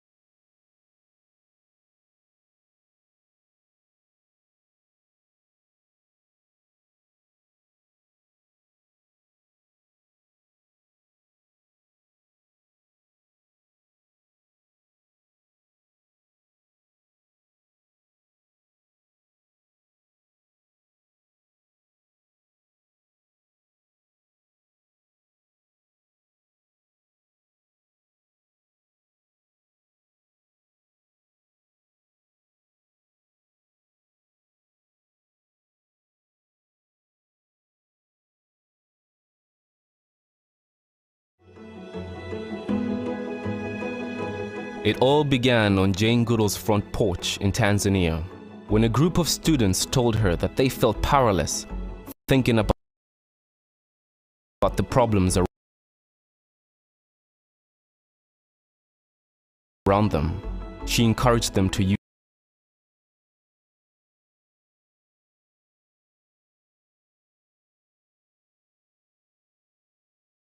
their voices and ideas to address the issues they saw head-on.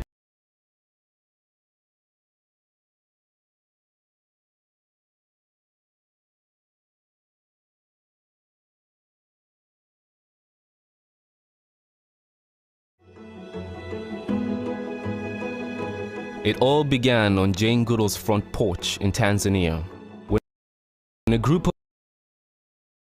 of students told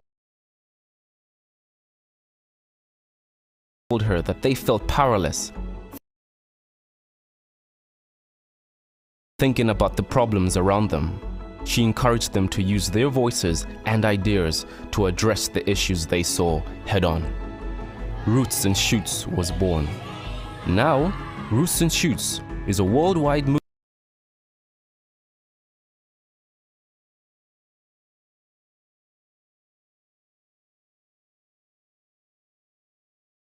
movement of thousands of passionate young people making big impact.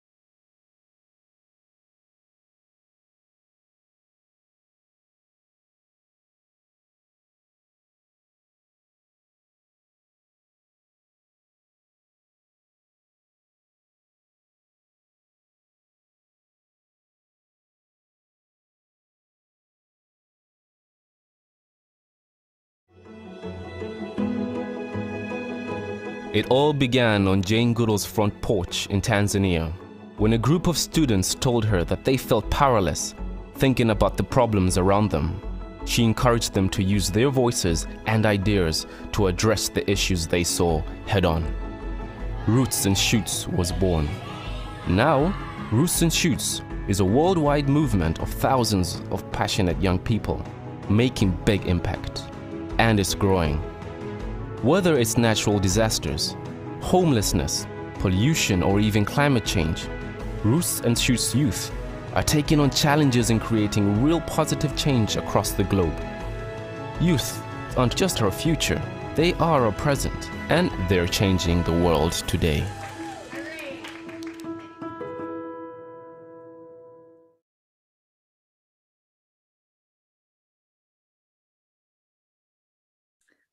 Welcome back, everyone, to the second half of our 2021 summit. We had some amazing presentations in the first half here, and looking forward to hearing more from our incredible Roots and Shoots members across the country. So first off, to head us off here on our second half is Dana. Dana, thank you for being here and sharing your project and work with us. Thank you so much for having me. I'm just going to share my screen real quick.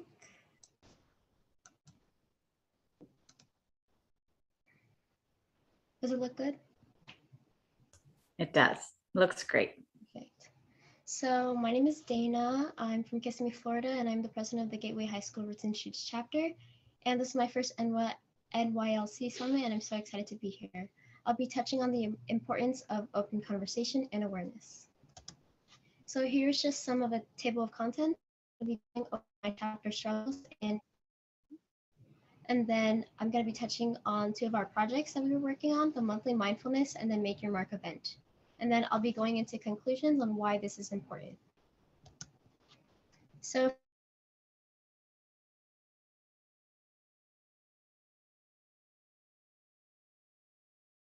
for our struggles with the COVID-19 pandemic, as we're all at home, like how we can make our projects. So how we adapted was we moved our chapter fully virtual on the Microsoft Teams platform, hosting meetings every other Friday after school. With project limitations, we incorporated digital projects such as the monthly mindfulness project that I'll be touching on in the next slide, and inviting speakers to our events. Moving our club virtual also helped us reach out more and become more creative with our project ideas.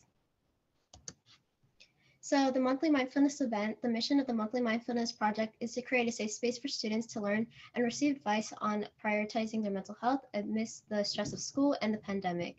In this project, we invite therapists and other mental health professionals as guest speakers, and we aim to open conversations surrounding mental health and mindfulness, destigmatizing misconceptions often brought up in homes and in society. What inspired this project was the lack of mental health awareness, especially in our community. Moving digitally for school and having mental health struggles myself, it was more noticeable the lack of representation or resources of mental health in education. The Gateway High School Roots and Shoots chapter eventually came to the idea of monthly mindfulness. Oftentimes, mental health can be seen as shameful, and we hope this project is able to shed new light and create new ideas of what it means to be healthy all around. With a lack of conversation about mental health, there's a lot of misconceptions, and we hope this is a safe place that people are able to come together and make a sense of community and feel open sharing their struggles and help them grow. So here are some past monthly mindfulness events that we had. We did host them on Zoom to be safe from COVID-19. On the left, we invited Mrs. Shani Tran, a licensed therapist, and then on the right, we invited Dr. Baker Hargrove, a licensed psychotherapist. Here's a more closer look at the guest speakers. On the left is Shani Tran's flyer that we used to advertise for our events. And then on the right is for Dr. Baker Hargroves. The next project I'll be talking on is the Make Your Mark Art Gallery event. So for the Make Your Mark Art Gallery event, the Gateway High School Roots and Shoots chapter worked with the Thacker Avenue Elementary School to create an art gallery where elementary students can make a piece addressing an environmental, animal, social, or mental health issue. The artist with the most money raised for their piece was able to pick a nonprofit organization to donate that money to, and our mission for the project was to promote awareness within younger youth and to inspire change. An inspiration of this project was the Political Climate 2020, As more concerns arose, there became more youth activism, and especially with the pandemic, many issues hit closer to home, and it's important for younger children to explore these issues and gain perspective so future generations are able to improve. I know when I was younger, let's say in elementary school, I was not introduced to mental health issues or any issues similar very much. So as I grew up being with our generation being close to digital digital aspects that I was kind of shocked when I saw these issues in my world and I knew I wanted to make change. So with the news hitting all these important issues and with younger children seeing these issues, we need to be able to help them educate themselves on these issues, and so they're able to make their own conclusions about the issues and help them improve them. So here are some of the Make Your Mark art pieces that the kids at Thacker Avenue Elementary School made. These are the winning prizes. On the left is a project that has to do with plastic pollution in the ocean and how it affects turtles. In the middle explores the polar ice caps, and on the right explores red pandas. So here are some of the Roots and Shoots chapter volunteers at Thacker Avenue Elementary School. And we are wearing our Roots and Shoots shirts that we use to help fundraise for our projects. So why is opening conversations on these taboo topics and promoting awareness so important? So opening conversations on various taboo topics like mental health encourages a safe space where we can learn from each other. Open conversation can help people feel less lonely with their struggles and find a community. We're able to introduce new perspectives and break down misconception and stigma.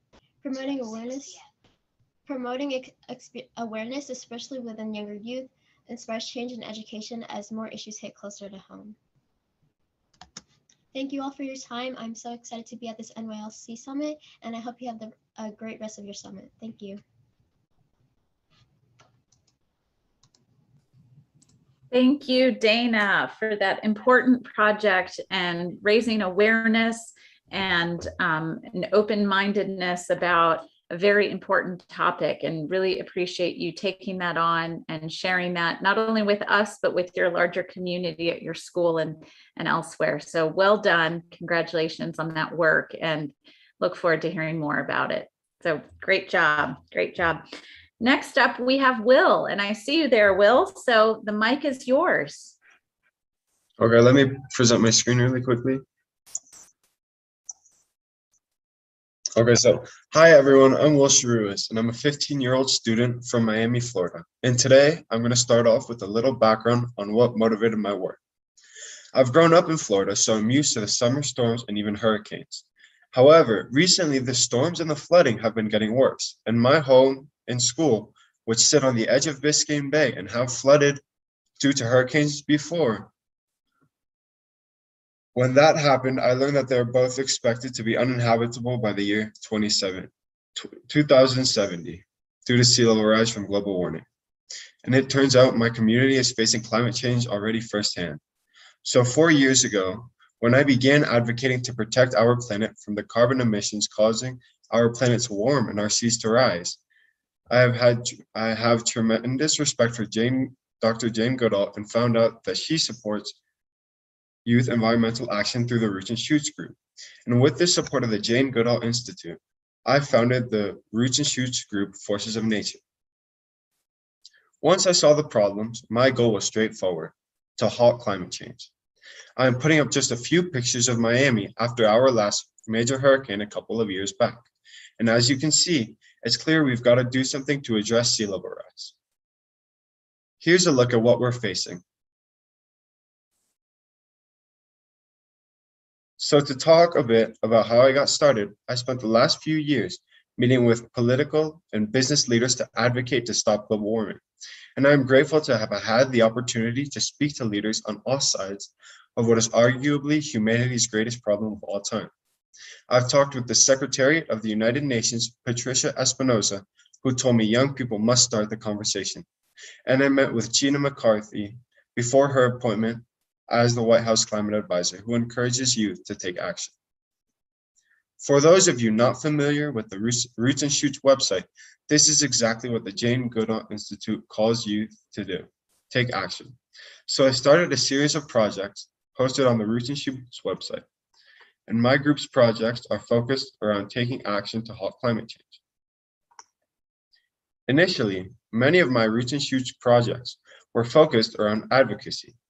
Before the pandemic shut everything down, I traveled to the United Nations World Climate Conference in Madrid, where I spoke on the impacts of climate change, which I have already experienced in my hometown. I also organized a climate strike that ended at Miami City Hall. And I was lucky enough to have the opportunity to participate with 7 million other youth in worldwide climate strikes in New York and Madrid. The good news is that the youth voice has brought more people around to the signs. The role of the youth in the fight against climate change has now shifted from advocacy to education and to working on hands-on solutions. My Roots and Shoots group sponsored the 2020 and 2021 Miami Climate Summits in March. We provided free education on climate change to more than 1,100 students across the United States. And we kept the conversation solution-based.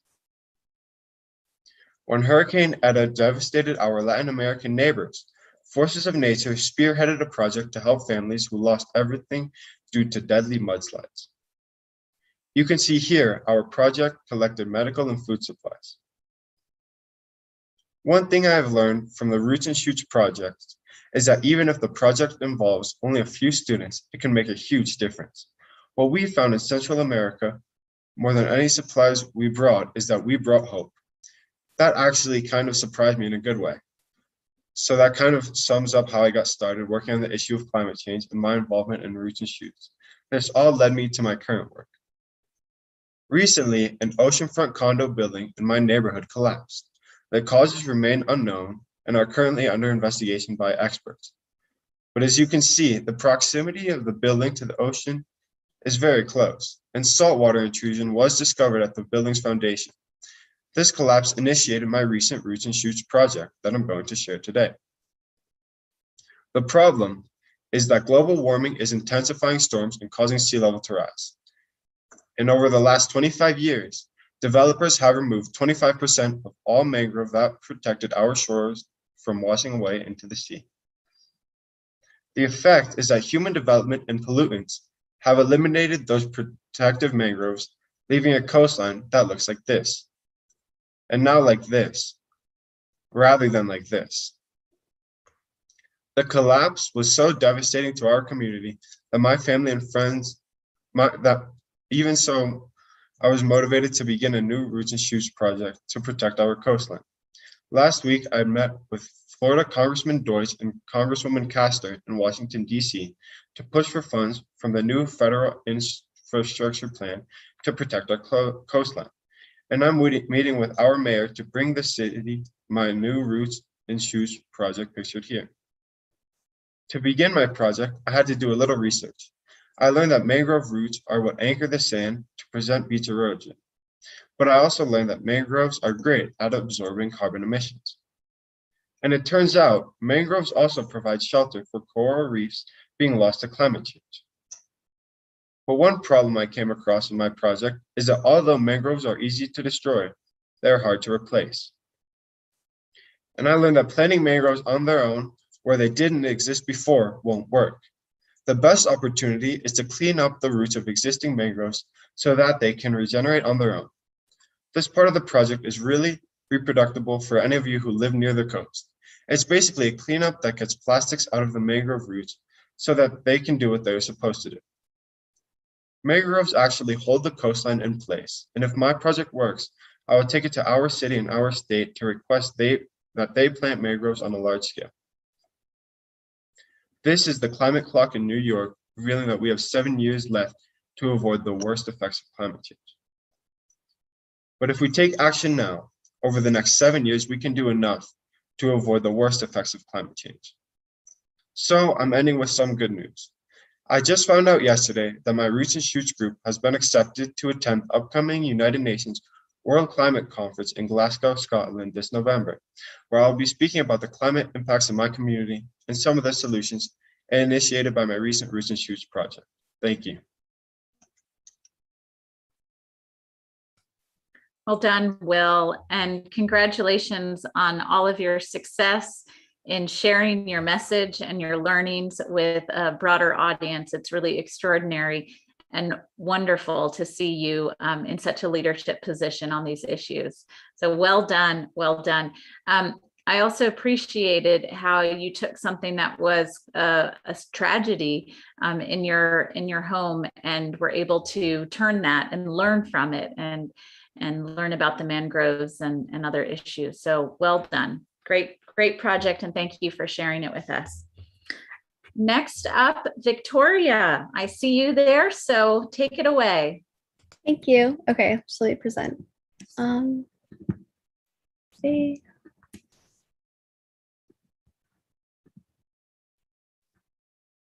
Can everyone see it? Kind of. Okay. So this is my Roots and Shoots National Youth Leadership Council 2021 Summit by Victoria Solano. I am an incoming junior in high school, and this is my first year on the National Youth Leadership Council, and I'm so excited to show you my work. I want to start this presentation off with a quote from Jane Goodall, and I really love this quote, and I really like to live by it, and it says, "Only if we understand can we care, only if we care we can help, and only if we help we shall be saved," by Jane Goodall. And here's just like a little introduction of myself. I like to consider myself a globally conscious advocate of human rights, and I constantly strive to better the condition of the less fortunate. And I see Roots and Shoots and the National Youth Leadership Council as a big family and a group of people who believe in each other and work to better the world through leadership. When I think of Roots and Shoots, I think of a group of unwavering professionals who constantly create ideas for change to advise, inspire, and improve life through projects and determination. My current life in this pandemic has shown me the importance of knowledge in our lives. Knowledge is the foundation of positive change that can be used to help less fortunate people in times of crisis. And I believe that in combination with good leadership and current cutting-edge technology, knowledge is a powerful tool that will help solve problems and unite different people from all around the world. First of all, I'd like to show you my grandmother. And this is going to give segue to one of my Roots and Shoots group that I'm creating right now. It's called Books for Change. And this is important because Books for Change donates books to cancer hospitals and research centers. And this is important to me because my grandma actually had cancer twice and survived both times. And I can't imagine what small children have to go through. With the pressure and the pain that they have to go through is huge. And I believe it's important to try to take care of them. And I really want to find a way to help look out for them, like how my family looked out for my grandma. She's extremely important to me because she's a big source of inspiration for my work, because not only was she a two-time cancer survivor, but she was also a teen mom who got cancer at a very young age. Whenever I'm having a slump in my work, I always look to her for a source of inspiration. This is the books of the project Books for Change. I have come in contact with my school, Our Lady of Mercy Academy, an all-girls school, who has agreed to host a week-long book drive for Reading Week when we return back to school in September. I also have a close friend who's a librarian and will be glad to donate books. I have also began to get in contact with hospitals and doctors, such as from Mount Sinai. I don't know if you know what that is, but it's very big in New York, Long Island, who could help reach out to different cancer research centers and hospitals. I'm so excited because the donation hasn't even started yet, and I'm already receiving books. And I have a big box in my basement, and I'm so excited to start donating them. And this is the science behind it. Here's just a little quick fun fact.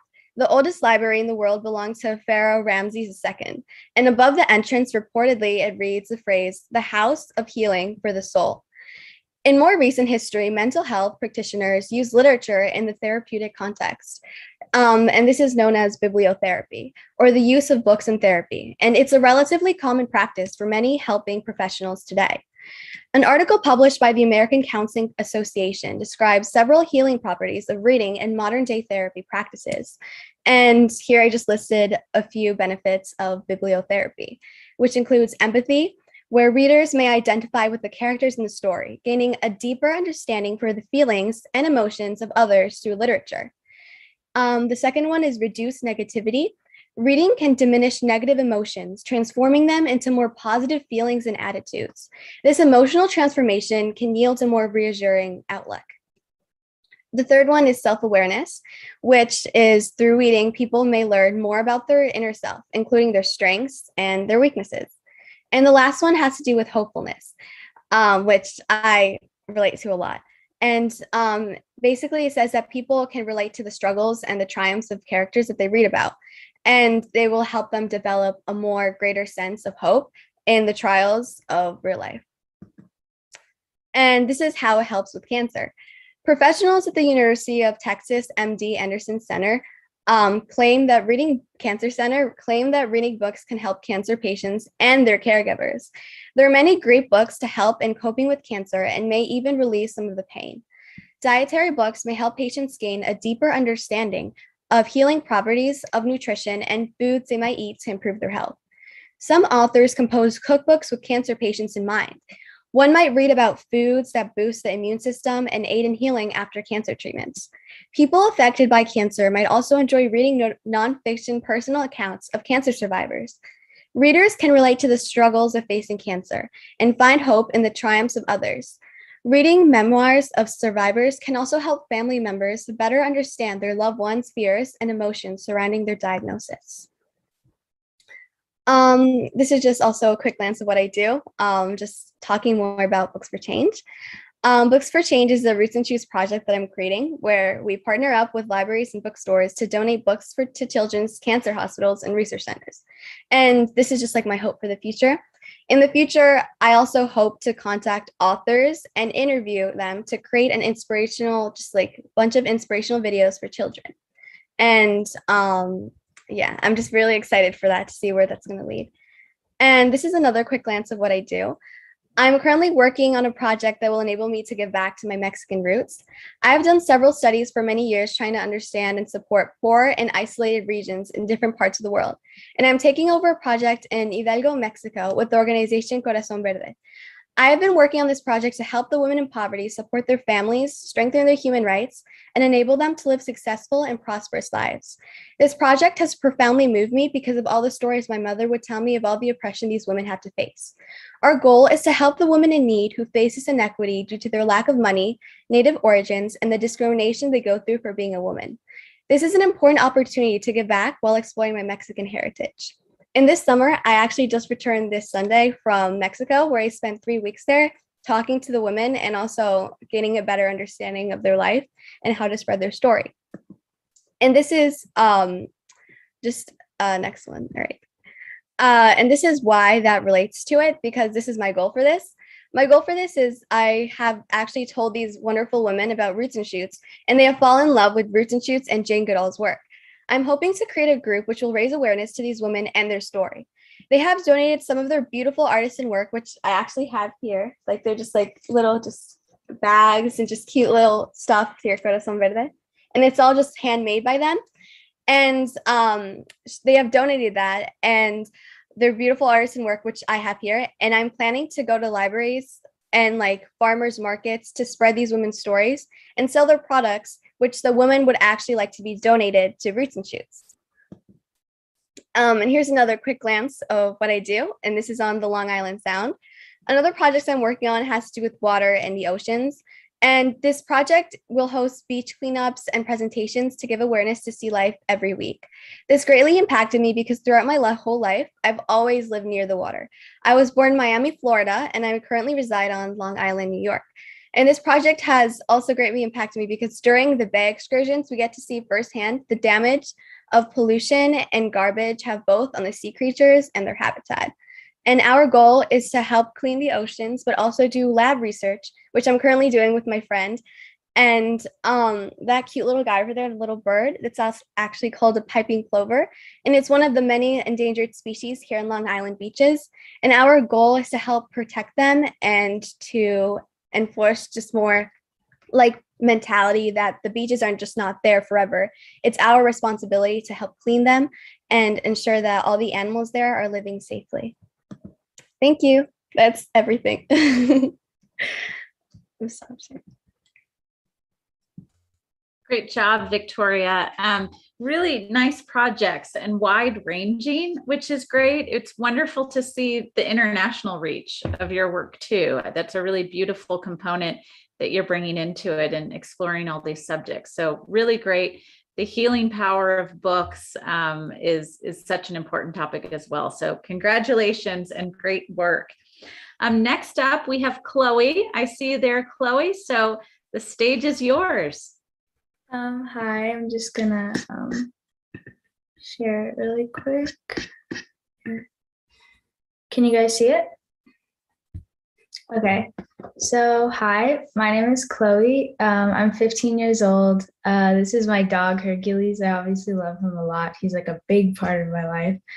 I like to bake, I crochet, I like music, I like going for bike rides, and I'm interested in the biomedical field. So I've been involved with Roots and Shoots for about 5 years. However, this is my first year on the council. I had 2 school-based groups that I founded, and I've done a lot of stuff there. Through 5 years, of course, I've done like meatless and vegan potlucks, just to help like raise awareness of overconsumption, its effect on animals and the world and human health. I've participated in plantings with the local Native American nation, the Tohono O'odham. I've learned about their culture as well as their day-to-day lives. I've volunteered at therapeutic animal ranches right there, no-kill animal shelters, recycling plants, and so much more. I recently spent 3 weeks volunteering at Gap. There's me. I covered my face with the heart because it was like 7 a.m. Okay. Anyways, so yeah, I volunteered there for 3 weeks, and it was really awesome because, like I previously mentioned, I like baking a lot and culinary arts, and I was able to work with Gap Ministries, and they work with foster families. So I was able to give meals to the kids and make them, and I got to work with an Iron Chef, and that was really amazing for me. So I could really just combine my interests. So I just want to say that all of this was possible with the amazing help and support of my parents. I was really young when I first learned about Jane Goodall, similar to Caleb. I learned it through an English project where I had to read a biography about her. And I saw the stuff she did, and I listened to videos and movies and everything, like all documentaries I could find, and I was super invested. Anyways, so this is all possible because of my parents. I wanted to volunteer and arrange meetings, and I was really avid about learning about all this stuff, but I was like 12. So it was really hard for me to like contact a grocery store and try to talk about reusable bags when I'm 12, like the manager of a chain grocery store. They would not trust me. So it's really hard to do that, and it can be discouraging. And I just want to say that you have to let the determination outweigh the obstacles in your life. That's really how you get through all this stuff. And I'm so thankful to have such amazing like teammates and admin in the council, because I know this year has been so hard for so many people. And every meeting we have together just inspires me so much, whether it's just like a checkup or a professional webinar. This year has been really challenging for everyone, but being able to see the change others can enact can really just make you feel like you can do anything. That being said, I know that in the past, there have been so many different topics that need to be discussed, like climate change. There's been systemic racism, animal abuse and neglect, gun control, the rise in domestic abuse recently, mental health, et cetera, et cetera. There are a lot of things, but I chose to focus on the child labor, since we were all in home this year. We all had to buy clothing, and a lot of the fast fashion websites do use that a lot. And not only fast fashion, actually a lot of things in like malls, everything from luxury brands like Gucci to like mall stores and common things like Walmart and Forever 21. They outsource their clothing, and they make it be made in sweatshops, primarily in Africa and Asia. So basically, Abercrombie and Fitch has Victoria's Secret, Zara, Gap, Converse, Nike, Adidas, H&M, Hollister, all these well-known brands. They've all had child labor accusations against them, which have been proven. And the way a lot of these brands tend to avoid the consequences of child labor in the US, since it's illegal, is using outsourced sweatshops. If you don't know what a sweatshop is, according to the Oxford Dictionary, it is a factory or workshop, especially in the clothing industry, where manual workers are employed at very low wages for long hours and under poor conditions. These workers can be anywhere from children to pregnant women. Abercrombie and Fitch has been using child labor for a while, and they have had nationwide protests. They have been exposed multiple times for operating sweatshops with child employees, and it does not only affect the current population, but also the future generations, because it's a cycle. Do you know what I mean? Basically, when you employ a kid when they're young, they rarely complete their full education, which means they're stunted in that area. When they grow up to become adults, there's a lack of specialization of labor since they weren't able to achieve that full education. That means that then once they're adults and they create a family, they will have once again low-paying jobs, which means they will have to employ their children to have jobs as well. So it's really just a cycle. And you have to learn how to break that. And I will present some solutions later, because I know that spreading awareness is great, but at the same time, it doesn't really help fix a topic unless you have a solution. So yeah, now I brought some statistics with me. So this true cost thing shows the effects of child labor from everything from health to education, opportunity, and the children. And families, the economies and impacts as well, and the clothing image shows the common manufacturers' prices and the geographic locations where the items were made. Like I previously mentioned, Gap, American Eagle, Outfitters, Old Navy, all of these really common stores you see in almost every mall. Sorry, I wouldn't let me skip. So I have this other map that is the latest index map, and it shows the risk globally. And as you can see, Africa and Asia are the places with the most, as well as South America. And these are the solutions. So if you want to buy new clothing, there are apps you can use, like Good on You, Save Your Wardrobe, etc. They focus on finding ethically sourced clothing. And upcycled clothing if you want to buy like reused ones. There's Grailed. The Real focuses on designer companies if you're into that. And there's also Depop. And if you want to not use an app and go in person, we all know Goodwill. And it also employs disadvantaged people. So you'll be supporting them too.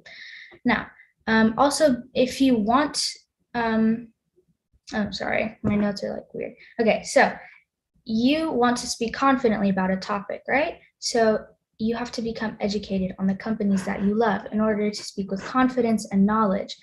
And spreading your knowledge to others is what I'm doing right now, and it really helps, obviously. So yeah, and just so you know, everything you do matters, no matter how small you think it is. So just make sure that no matter what, you're always trying to make an impact. And yeah, to close it up, I cited my sources and I put a Jane Goodall quote that I really like and I relate with. That every individual matters, every individual has a role to play, and every individual makes a difference. So yeah, thank you. Thank you, Chloe. My goodness. Those quotes were perfect and spot on, especially that last one, talking about individuals and some of the issues that you were talking about related to the clothing industry and others of really understanding where things that we buy and we wear, where they come from. So well done taking on a very important, big subject and in sharing what you find with others. So congratulations. Thank you Great so stuff. much. Keep it up. Keep it up. So well done, Chloe. Next up, I have Margaret, and I see you there, Margaret. So the floor is yours. Looking forward to hearing about your work. Thank you so much, Anna. All right, I gotta share my screen real quick. Can everyone see that? Hopefully. Looks great. Okay, so my presentation is Return to the Roots. So I live in Osceola, Wisconsin, which is right next to the St. Croix National Scenic Riverway. And my mom is actually the superintendent of the park. So we've spent a lot of time out on the river. And I like to describe myself as raised by a river. I've learned most of my best qualities in life from the water, from watching, from collecting bugs, and lately from paddling. So on this picture, I've got my Barbie life jacket on, do not have a paddle because I could not paddle a canoe at that age. And I just seen Snake. And in this picture over here, I had seen a snake earlier that day and my Barbie life jacket got an upgrade, but overall, the water is where I'm happiest. So a lot of my projects have been focused on water pollution, and the main thing that is really impacting specifically the river is plastic. So we've done, well, first I started our sustainability club at my school, which has been a really great experience, really a learning experience. And our first kind of project was just monthly garbage cleanups. So we go out every month, pick up a bunch of bags, bring them back, throw them in the garbage. And that was great, but I still didn't feel like I was doing enough. So one of the main issues at my school was that we were using styrofoam lunch trays, and styrofoam is the worst type of plastic. Do not want that stuff. And the fact that we had reusable trays that we could use was really confusing to me. So I had to meet with our food service director, and we really just talked through the issue and started brainstorming some ways. And by the end of the school year, we were able to stop using our styrofoam and transition over to our reusable trays again, which again was great, but I still felt like I needed to do more. So I did a presentation with our 5th graders at OAS, and we had a bunch of different stations, and we talked about reducing, reusing, recycling, and just a lot of different things with that, and then did other projects through Sustainability Club, but most of them are pretty small. So these are my 3 big projects of the year, which were all great, and I learned a lot, and I'm thankful for them. But by the end of the year, I was completely burnt out. I didn't want to do environmental stuff anymore. And mostly because it was just so depressing, and I really couldn't find a reason that I was like, I'm telling everyone that they're making a difference, but I still don't feel like I'm making a difference. And I don't know if this is really working. So that was how I felt until about a month or 2 months ago, when I went to the Boundary Waters canoe area in northern Minnesota. And I went through Camp Minogen, which is a YMCA camp. And basically what you do in the Boundary Waters is you paddle your canoe, and then you get out of your canoe, you take your Duluth packs out of your canoe, you put the canoe on your head, and you walk on a trail that has 5 million rocks on it. And then you put your canoe down, put everything back in your canoe, go back for the packs, put those in your canoe, and then paddle and do it all over again. And through the Boundary Waters, I learned a lot. And here's basically just a little rundown. 25 lakes in 12 days with 9 women, 3 canoes, and 1 bottle of Cholula hot sauce. These are some of my favorite pictures from the best sunsets and times on the lake. Most important thing that I learned was that wolf spiders can swim. Didn't know that before. They hop, and then they can swim, and then they can climb in your canoe, and all of a sudden you're in the middle of a lake and you have a wolf spider in your canoe. So that was pretty terrifying. And these are all quotes from my journal, by the way. But the thing that I want to focus on is that as much as I want civilization, this is where I feel at home. And the Boundary Waters for me has answered the question of why. Why am I doing this? Why am I still working hard to protect the environment? And why do I have hope? And in the Boundary Waters, first of all, it's 1 million acres of wilderness. It's beautiful.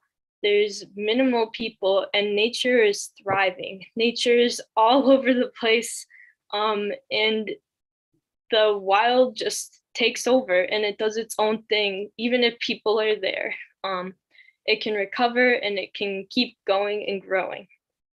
And then the second reason is that I know that I am not the only one who feels this way about the Boundary Waters. I know that I'm not the only one that has ever felt this way about nature. And for me, that means that if there's any chance that what I'm doing makes a difference, it's a chance that we can't afford to not take. And that's really encouraged me through the past few months with COVID and everything to just keep going and keep focusing on projects and keep working together to protect the places that we love. So thank you. One more picture of the boundary waters and the canoes.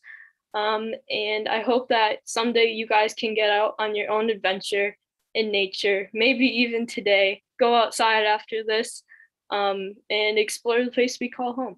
Thank you. Margaret, great projects. And I loved how your project spanned both from being inspired in your local school and making changes there to then taking us through this this journey of discovery with the Boundary Lakes and the canoe trip.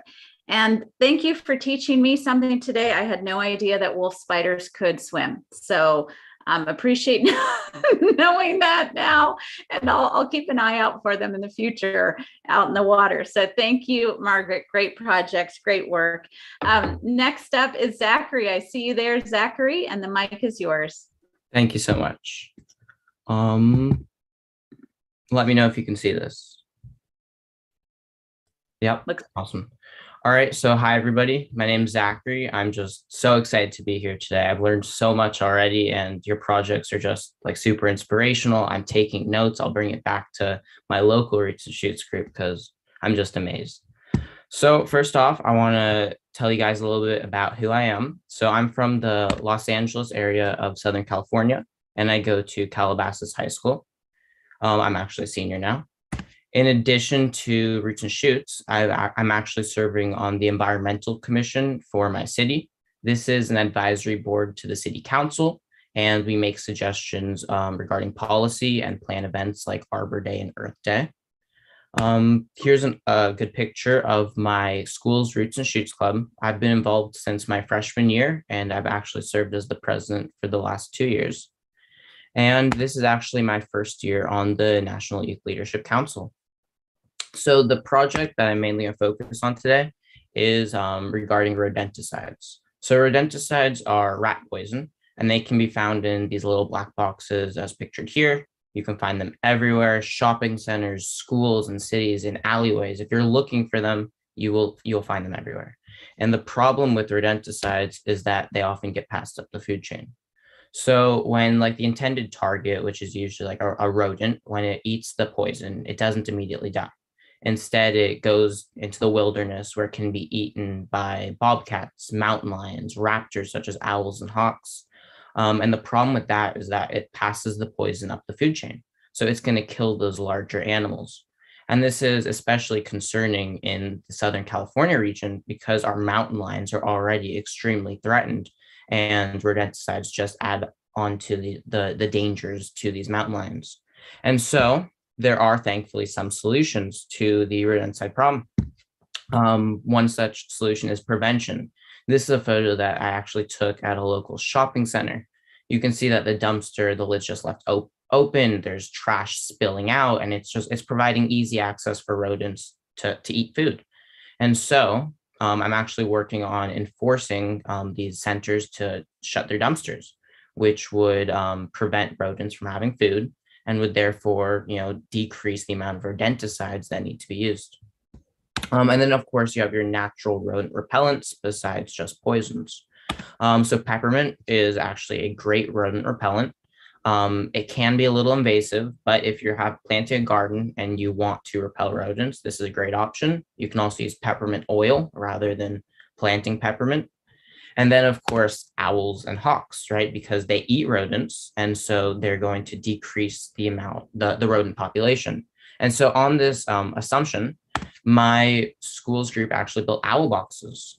Owl boxes are birdhouses for owls. And you can see in these photos, we built them from scratch, and we went to Home Depot, bought the plywood. Some of us learned how to use drills for the first time. So, not only was it an awesome learning experience, but it just created, some tangible, impactful change. And you see here, we built 4 owl boxes in total. The color changed a little bit because we coated them to make them water resistant so that they wouldn't rot when the rain season came.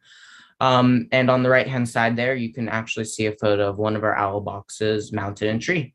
And the great thing about these owl boxes is that our school administration actually removed all rodenticides from campus because not only did we not want to poison our owls, but now we actually have some rodent repellents on campus. So if any of you guys see these rodenticide boxes, I really suggest building owl boxes. Feel free to reach out to me. And then I'll touch on a little bit some other projects that we worked on this year. Whoops. Okay, here is a picture of a trash cleanup during the Connect the Change campaign. We picked up a lot of plastic and excess leaves, and we all had a great time. And then here is here's a photo of actually a sign that we installed on campus. The coyote is our mascot, so we called that area where we had the trash cleanup, we named it the Coyote Trail. It kind of prevented students from using a name that the administration didn't really like for the trail. And so we actually spoke at our school district's board, and they agreed to help us create the sign. We designed it, and they helped fund it. So thank you all so much. It's been such an awesome morning for me, afternoon for a lot of others. Feel free to follow our Instagram at Calabasas Roots and Shoots, to get some more details about past projects and to stay current on future ones. Thank you all so much. Zachary, great work. I love how tangible of a solution you were able to give all of us too about the owls and working with the schools and others to help prevent and find solutions. So well done. Really enjoyed that. Thank you. Next up is Everett. Let's see. There you are, Everett. Hello.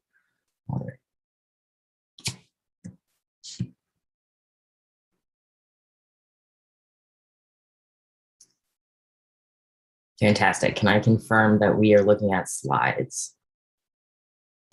Confirm. Awesome. All right. So hello, my name is Everett. I am from Michigan, and this is my 5th year on the NYLC. So first off, a couple things about me. I absolutely love being outside, camping, hiking, backpacking, running, kayaking. It's my element. I have been going to Lake Michigan any chance that I can this summer. I absolutely love my dogs, Clark and Lola, and my cats, Darth Vader and Dr. Meow Meows. Clark is my outdoor pal. So if you've heard me present before, much of this is going to sound familiar, but stick with me for some updates at the end. I have been a part of many different campaigns and projects over the years that are solving many different issues within my community and other communities. For 5 summers, I was a volunteer at the Leslie Science and Nature Center. I was a youth guidance team founder and member, where I was not only able to help kids explore the natural areas around them, but teach them how to protect them. I participated in monthly trash cleanups with the organization Keep Nature Wild, where I cleaned up 175 pounds of trash along beaches and roads. I also had the opportunity to lobby for equal access to education in Congress, as well as selected to join a 2019 leadership fellowship. So this brings me to my most consistent project. In 2014, I raised money through my school to provide a bike to a girl so she could access education. Education has always been something that's really important to me, and I wanted to find a way to help more young people around the world get access to the education that they fundamentally deserve. So the next year, I won a $500 scholarship that allowed me to kickstart this project. The essay that I wrote helped me come up with the idea of selling handmade wire bikes to raise money for an organization called World Bicycle Relief that it's a global nonprofit that designs, assembles, and distributes buffalo bikes to people in developing countries to help them gain access to education, work, and healthcare. So this is when I started the Good Spokes project, and I've been working on it since. Throughout the next 3 years, I attended different community events with my wire bikes, which were much updated from the original ones, along with watercolor cards. Over that time, I raised $2,550 for World Bicycle Relief, and I found that people are much more willing to purchase something where the funds go to a good cause than to just outright donate money directly. Last year, I got into block printing. There's something really relaxing about it. After trying out some different designs, I made it into a Good Spokes project. I carved and printed 6 different images and finally started an Etsy shop. Over that time, I raised about $100 between 5 different community organizations. I also got really into digital drawing last year and designed a No Planet B drawing that got printed on stickers, shirts, and sweatshirts. Throughout the 2-week campaign, I again raised about $100 for JGI and also got to see the art that I had put so much time into go from the screen of my iPad to a physical, tangible item. For Pride last year, I made some stickers and had them shipped to me so that I could sell them. These went to an organization called the Trevor Project that provides support and crisis resources to young queer people. And continuing the digital art theme, at the end of May 2020, I did digital portraits of people's pets for a $15 donation to my local Humane Society. Over the course of the 2 weeks, I raised $1,920, received 88 portraits or 88 orders and 141 portraits, which I had never had that much of a response to my project all at one time. So I definitely learned a lot from it. And then over the last year, I've had kind of a trickling stream of commissions, which has raised an additional $80 to like $120 for HSHB. At the beginning of this year, I made some hand-stitched notebooks with little digital illustrations that I made. And Good Books is something that I want to grow with me and something I always want to be working on and evolving. Most importantly, I want to keep creating, exploring different and new types of art, and using that passion to create positive change in my community. So some upcoming projects I'm working on this month, I'm hosting a end of summer trash cleanup. I have shirts that are available to purchase with our little cleanup logo, with the fund supporting JGI, and am encouraging folks to get out and pick up trash in the natural spaces around them. I have a Google form, and then one randomly selected participant will receive a free shirt. The form is just a quick way for people to reflect on how much trash they cleaned up, what they noticed about the trash in their area, and what that experience was like. Also right now, I'm working on adding an educational component to the items that I make for the Good Spokes Etsy, which is why it's mostly empty right now. My goal is to identify significant species in Michigan to educate folks on wildlife within my community. This is a wood relief print of a blue heron, which is a pretty common aquatic and non-aquatic bird in Michigan. It's one of my first wood prints, and it's in progress, so that's why it looks a little bit rough. And then one of the reasons that I didn't develop too much of my projects this year was because I started my college program. This year, I'll be a senior at Michigan State University, majoring in environmental studies and sustainability. I could talk about this for hours on end about how much I love my program, but I don't have that time. So what I will say is that I really struggled to find a major and a career path that incorporated my work with Roots and Shoots and my passion for being outside and just projects that I have been doing for many years. And since joining the program, I have really gained practical skills that have directly related back to projects that I've done and has helped me gain a deeper understanding of sustainability. As long as everything works out this year, I will be an intern for one of my professors, assisting with a citizen science project that uses drones to monitor coastal processes along the Great Lakes. So this is what I have for today. Thank you for tuning in. Amazing, Everett. Again, I am flabbergasted by the kind of talent that is represented among this group, from dance to block prints and everything that this group is doing. It is absolutely incredible.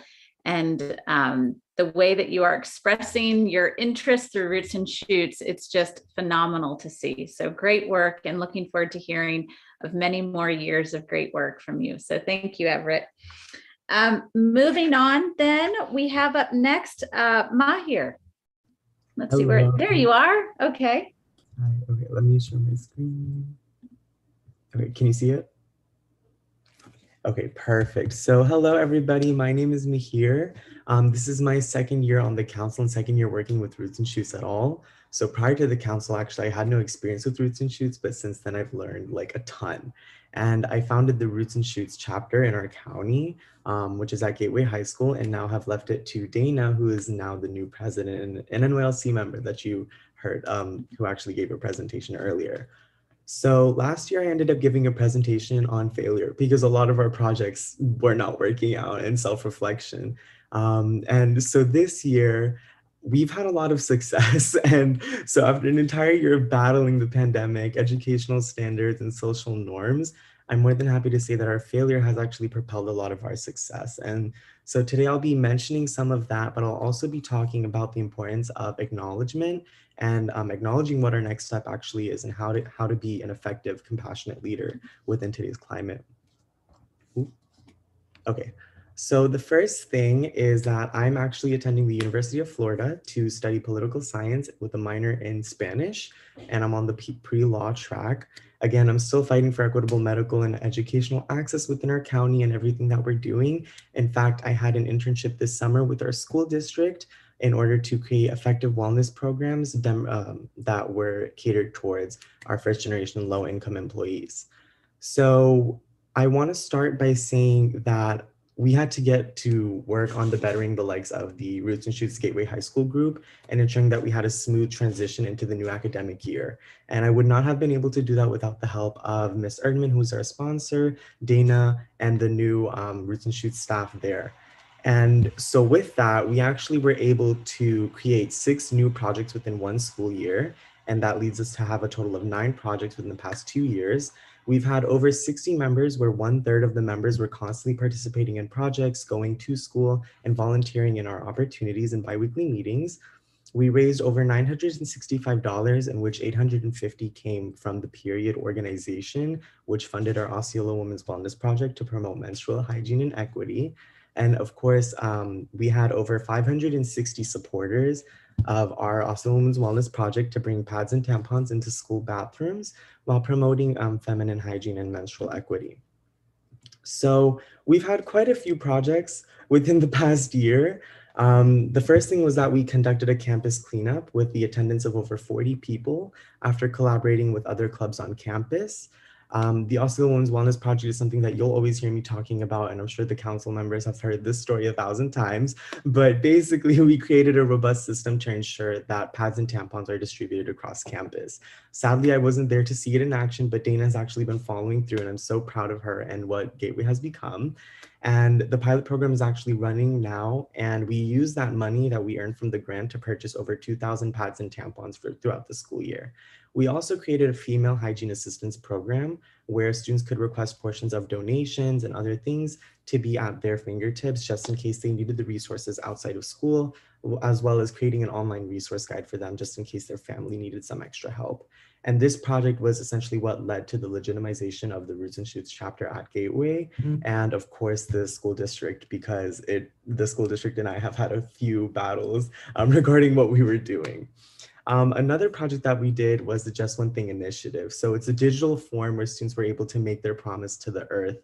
And although we didn't receive many promises, it was an honest and easy way to get students encouraged to make environmental change within their own homes, whether it be starting their own garden or even starting their own recycling system. Because in Kissimmee, we've actually just started recycling recently, like within the past 5 to 10 years. So that's something that we should all be aware of. And as Dana had mentioned, we did have events called Monthly Mindfulness and Speaker Series that were aiming to bring resources virtually to the students. So we held 5 presentations that varied from therapists to the CEO of an LLC that designs space houses. So we've had a variety of opportunities for students to learn about many of our issues and many different things that we have in our world. And of course, we had the Make Your Mark Art Gallery, which was hosted at a local elementary school. We had many students participate, and we raised $60, in which 100% of the proceeds went to the Nuestra Tierra Conservation Project to help bring the outside world, or like the natural land access, to border communities. And so one thing I do want to mention there is that because we are a low-income community, any money was a good donation, and we were actually really surprised that we earned $60. And again, personally, like I've been working on open enrollment and wellness programs for the school district employees. And so that's what I've been doing this summer, and hopefully I'll be able to continue doing more throughout my college life. So I did want to bring attention to what it meant to be a compassionate leader. I would like to use a platform that was provided to me, of course, by the JGN Roots and Shoots, to bring attention to a larger umbrella of issues that can hopefully impact youth leaders and kind of the projects that we create. So as you can see here, I have a list of all the traits that classify a compassionate leader. And one of the bigger things to me is recognizing the difference between acknowledgement and acceptance. And they're actually very synonymous. And it was an actually very complicated thing to look into, but it's something that we need to discuss. And so with acknowledgement, we commonly associate that with recognition, and acceptance, we recognize that as belief. And so although our group at Roots and Shoots was able to complete a ton of work, I feel like our biggest struggle was to really look at the root causes of a lot of our issues. A lot of the issues caused here are based on poverty. And so we need to make sure that our projects actually targeted that. And a perfect example was the Osceola Women's Wellness Project that was also had the Female Hygiene Assistance Program to ensure that we addressed poverty and other issues within our community. So in first generation low income and majority minority spaces, we often ignore the issue of acknowledgement versus acceptance. So as I was saying before, acknowledgement is to recognize. So noticing an issue, that it exists. Yes, it's there. We acknowledge that issue. However, accepting an issue is also taking it to that next step and making sure that we create procedures and projects that are effective, that will lead to greater participation and awareness within our communities. So to be a compassionate leader is not only to understand how we can get our communities to accept an issue, but to acknowledge an issue and promote better programs. Something that I learned throughout my internship was with health-related issues, we have enough programs in the world right now. We have enough programs battling diabetes. We have a lot of programs battling different health issues, especially in the field of social justice and things. However, a big step back is not having good outreach, not having good community engagement, and not being able to accept whatever the next step is. And so we see that with menstrual equity, inequity, lack of educational resources, limited creative spaces, they all stem from a root issue. And we have to address that root issue in order to create effective projects. So again, as I was saying, as compassionate leaders, we can't create projects that simply touch the surface of those issues. We need to accept the root issues that are primarily systemic, which will lead us to create thoroughly planned and evaluated projects that target systemic damage within our communities that disproportionately, unfortunately, affect minority communities and immigrant families and households. And this is especially important to do because everything we have now has become politicized, whether it be our health or education. In fact, a lot of House bills have passed in Florida regarding education systems and how we stand during the first minute in our announcements, but that's a different topic for a different presentation. So basically what I wanted to get down to was what's the next step? So for all youth leaders, including myself, it's to create effective projects that demobilize root causes. Again, imperfect example was something that we created at Gateway, which also needs touch-ups, a lot of touch-ups, but promoting female hygiene in school campuses while also creating outside resources and financial resources for students and families alike that target systemic issues like poverty. The next thing would be to educate yourself and others on systemic issues. This goes back to the 4-step formula that we have at the JGN Roots and Shoots to prompt projects even created within the community. And this is something that I said last year. A big thing, that 4th step, is to celebrate, but I think we really need to reflect on our projects and their effectiveness and how we can continue to grow as people, as humans, and as activists and compassionate leaders. And lastly, the next step is you, and of course, in my case, me, to continue promoting change, educating yourself on acknowledgement and awareness, and staying true to your values, because those really are important within creating yourself as a youth leader and promoting projects that are effective, productive, and essential to your community. So thank you. You're amazing, amazing projects again, and loved hearing you describe the leadership traits and how to work those into the work that you're doing. And it's just extraordinary. Thank you too for the mentorship that you're providing within Roots and Shoots, and bringing up those behind you, and reaching out into the broader community of Roots and Shoots. So thank you for your presentation. And I can't believe that we're here. I'm looking at the list now, and Gabby, my goodness, you're bringing it home for us. So Gabby, the stage is yours. Great. Let me just present really quickly. Cool. Can you guys see my screen?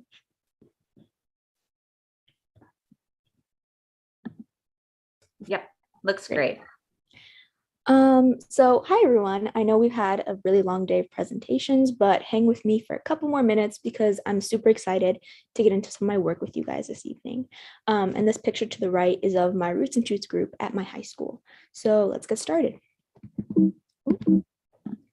Okay, so hi, my name is Gabby. I'm a rising freshman in college, and I'll be studying chemistry. And I've been a Roots and Shoots member for 4 years, ever since my freshman year in high school. And it's my second year on the NYLC, and that's a picture of me to the right. During high school, besides Roots and Shoots, I was also involved in choir, my school's literary magazine, piano, amongst other things. And I definitely want to continue to carry on these things as I further my education in college. Some fun facts about me are that I was born in Venezuela, I've lived on 3 continents, and I have an older sister. So first, I really wanted to get into my service targets with you guys really briefly. And these are some of the areas that my Roots and Shoots group addressed within our projects before my graduation. I won't have time to go over all the projects under every category, but I can introduce them quickly.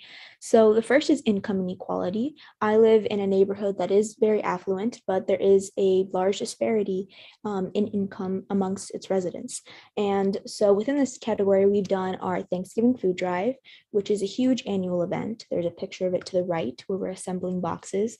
And essentially, it's a big food drive where we assemble over 100 boxes for over 100 families in my area who aren't able to afford a Thanksgiving meal. And I talked to you guys about this topic last year, and although it's annual, I kind of wanted to talk about a few different things this year. But if you're interested in that, I highly recommend checking out last year's live stream presentation. But under this category, we also have the 9/11 food drive that my school does, where we collect 1 can for every life lost during 9/11.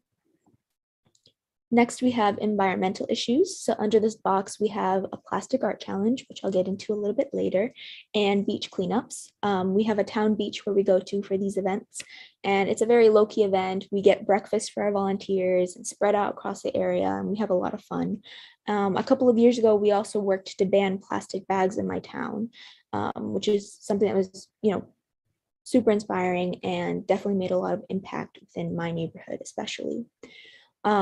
For animal well-being, our club members have assisted at animal adoption events, and have baked and donated dog treats to local shelters. And these are some of our most fun events, especially the adoption events, because there are always a bunch of puppies and older dogs around.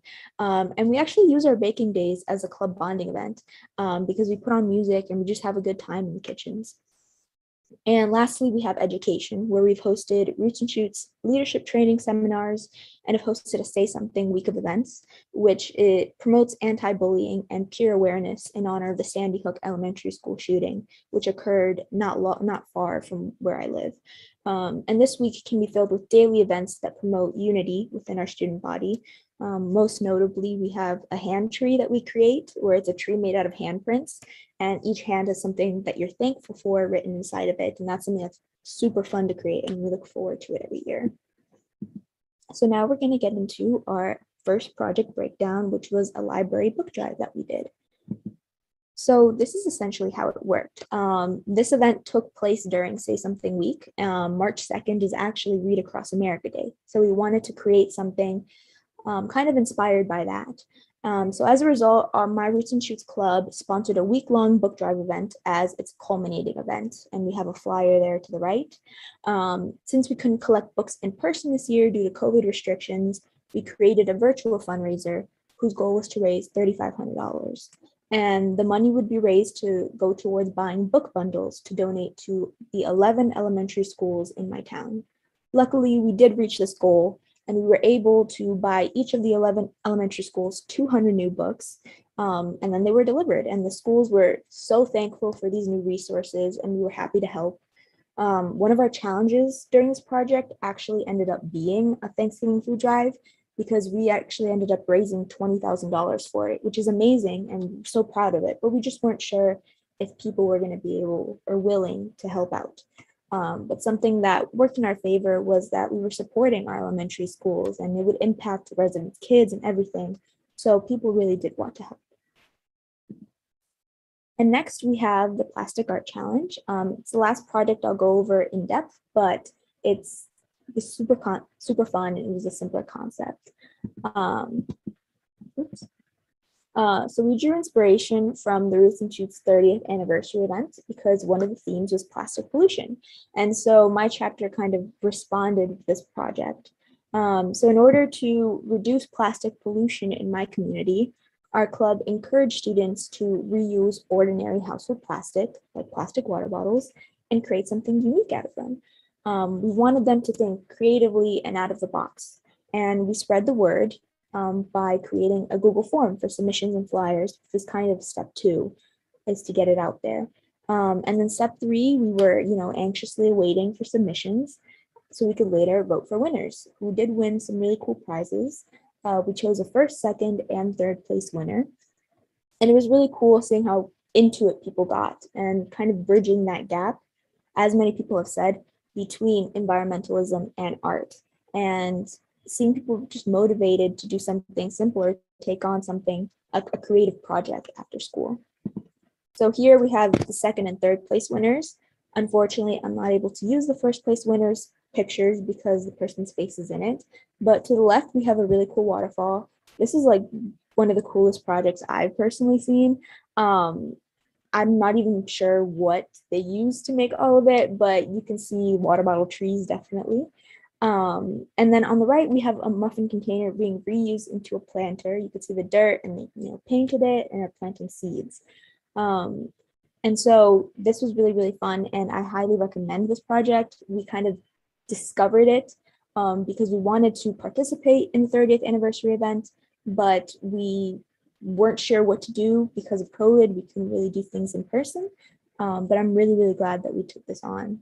And so that's a wrap. I'm sure I talked for a little bit for a long time, but I just wanted to say that I'm incredibly grateful to be a part of the NYLC, and I've learned so many things from them. One of the biggest being resilience. So, to be able to maintain this passion and this perseverance, especially during COVID, where we've all faced a lot of difficulties, is incredible, and I'm very, very proud of everyone. And I'm glad to kind of end off this event. So thank you for hearing me out and for listening to my presentation. What a great presentation, and what a high note to end on, Gabby. Thank you so much for that. And sharing with us your stories, sharing with us your work. I'm struck by the amount of compassion and creativity and innovation that you and many other Roots and Shootsers are bringing to their projects, and in your approach to the world and your future. It's just extraordinary and so inspiring. So well done. Thank you. Keep up the great work, and we look forward to hearing much more in the years to come. Well, that brings us to the end of our program here today. And again, just to reflect back on the projects and programs and approaches that were shared by all of you. I hope you feel very proud of yourselves. It's extraordinary what you are doing. We talked a lot about hope throughout this, and you are the reason for hope because of your approach to how you view challenges and then meet them with optimism, with creativity, with innovation, and bringing people along with you. So well done, congratulations. and here's to much more. With that, we have a message, a special message here. So from Jane herself. So I'll let the team take it over to that. When people were coming from around Dar es Salaam or around another city or from around the whole of Tanzania, the young people were saying, together we can. In other words, we can save the world. And I said, yes, we can. We know how to do it, but will we?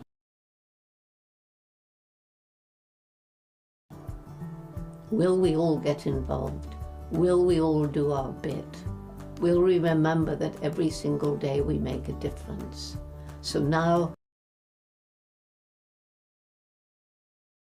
at the end of our gatherings, everybody says, together we can, together we will. And that's what I'm encouraging.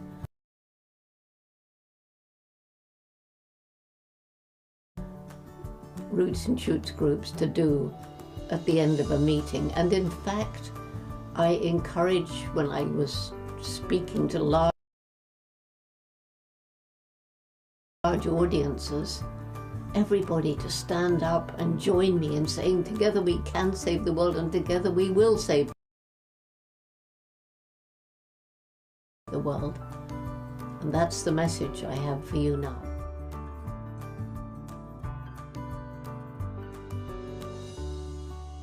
Together we can, together we Together we can, Together we will.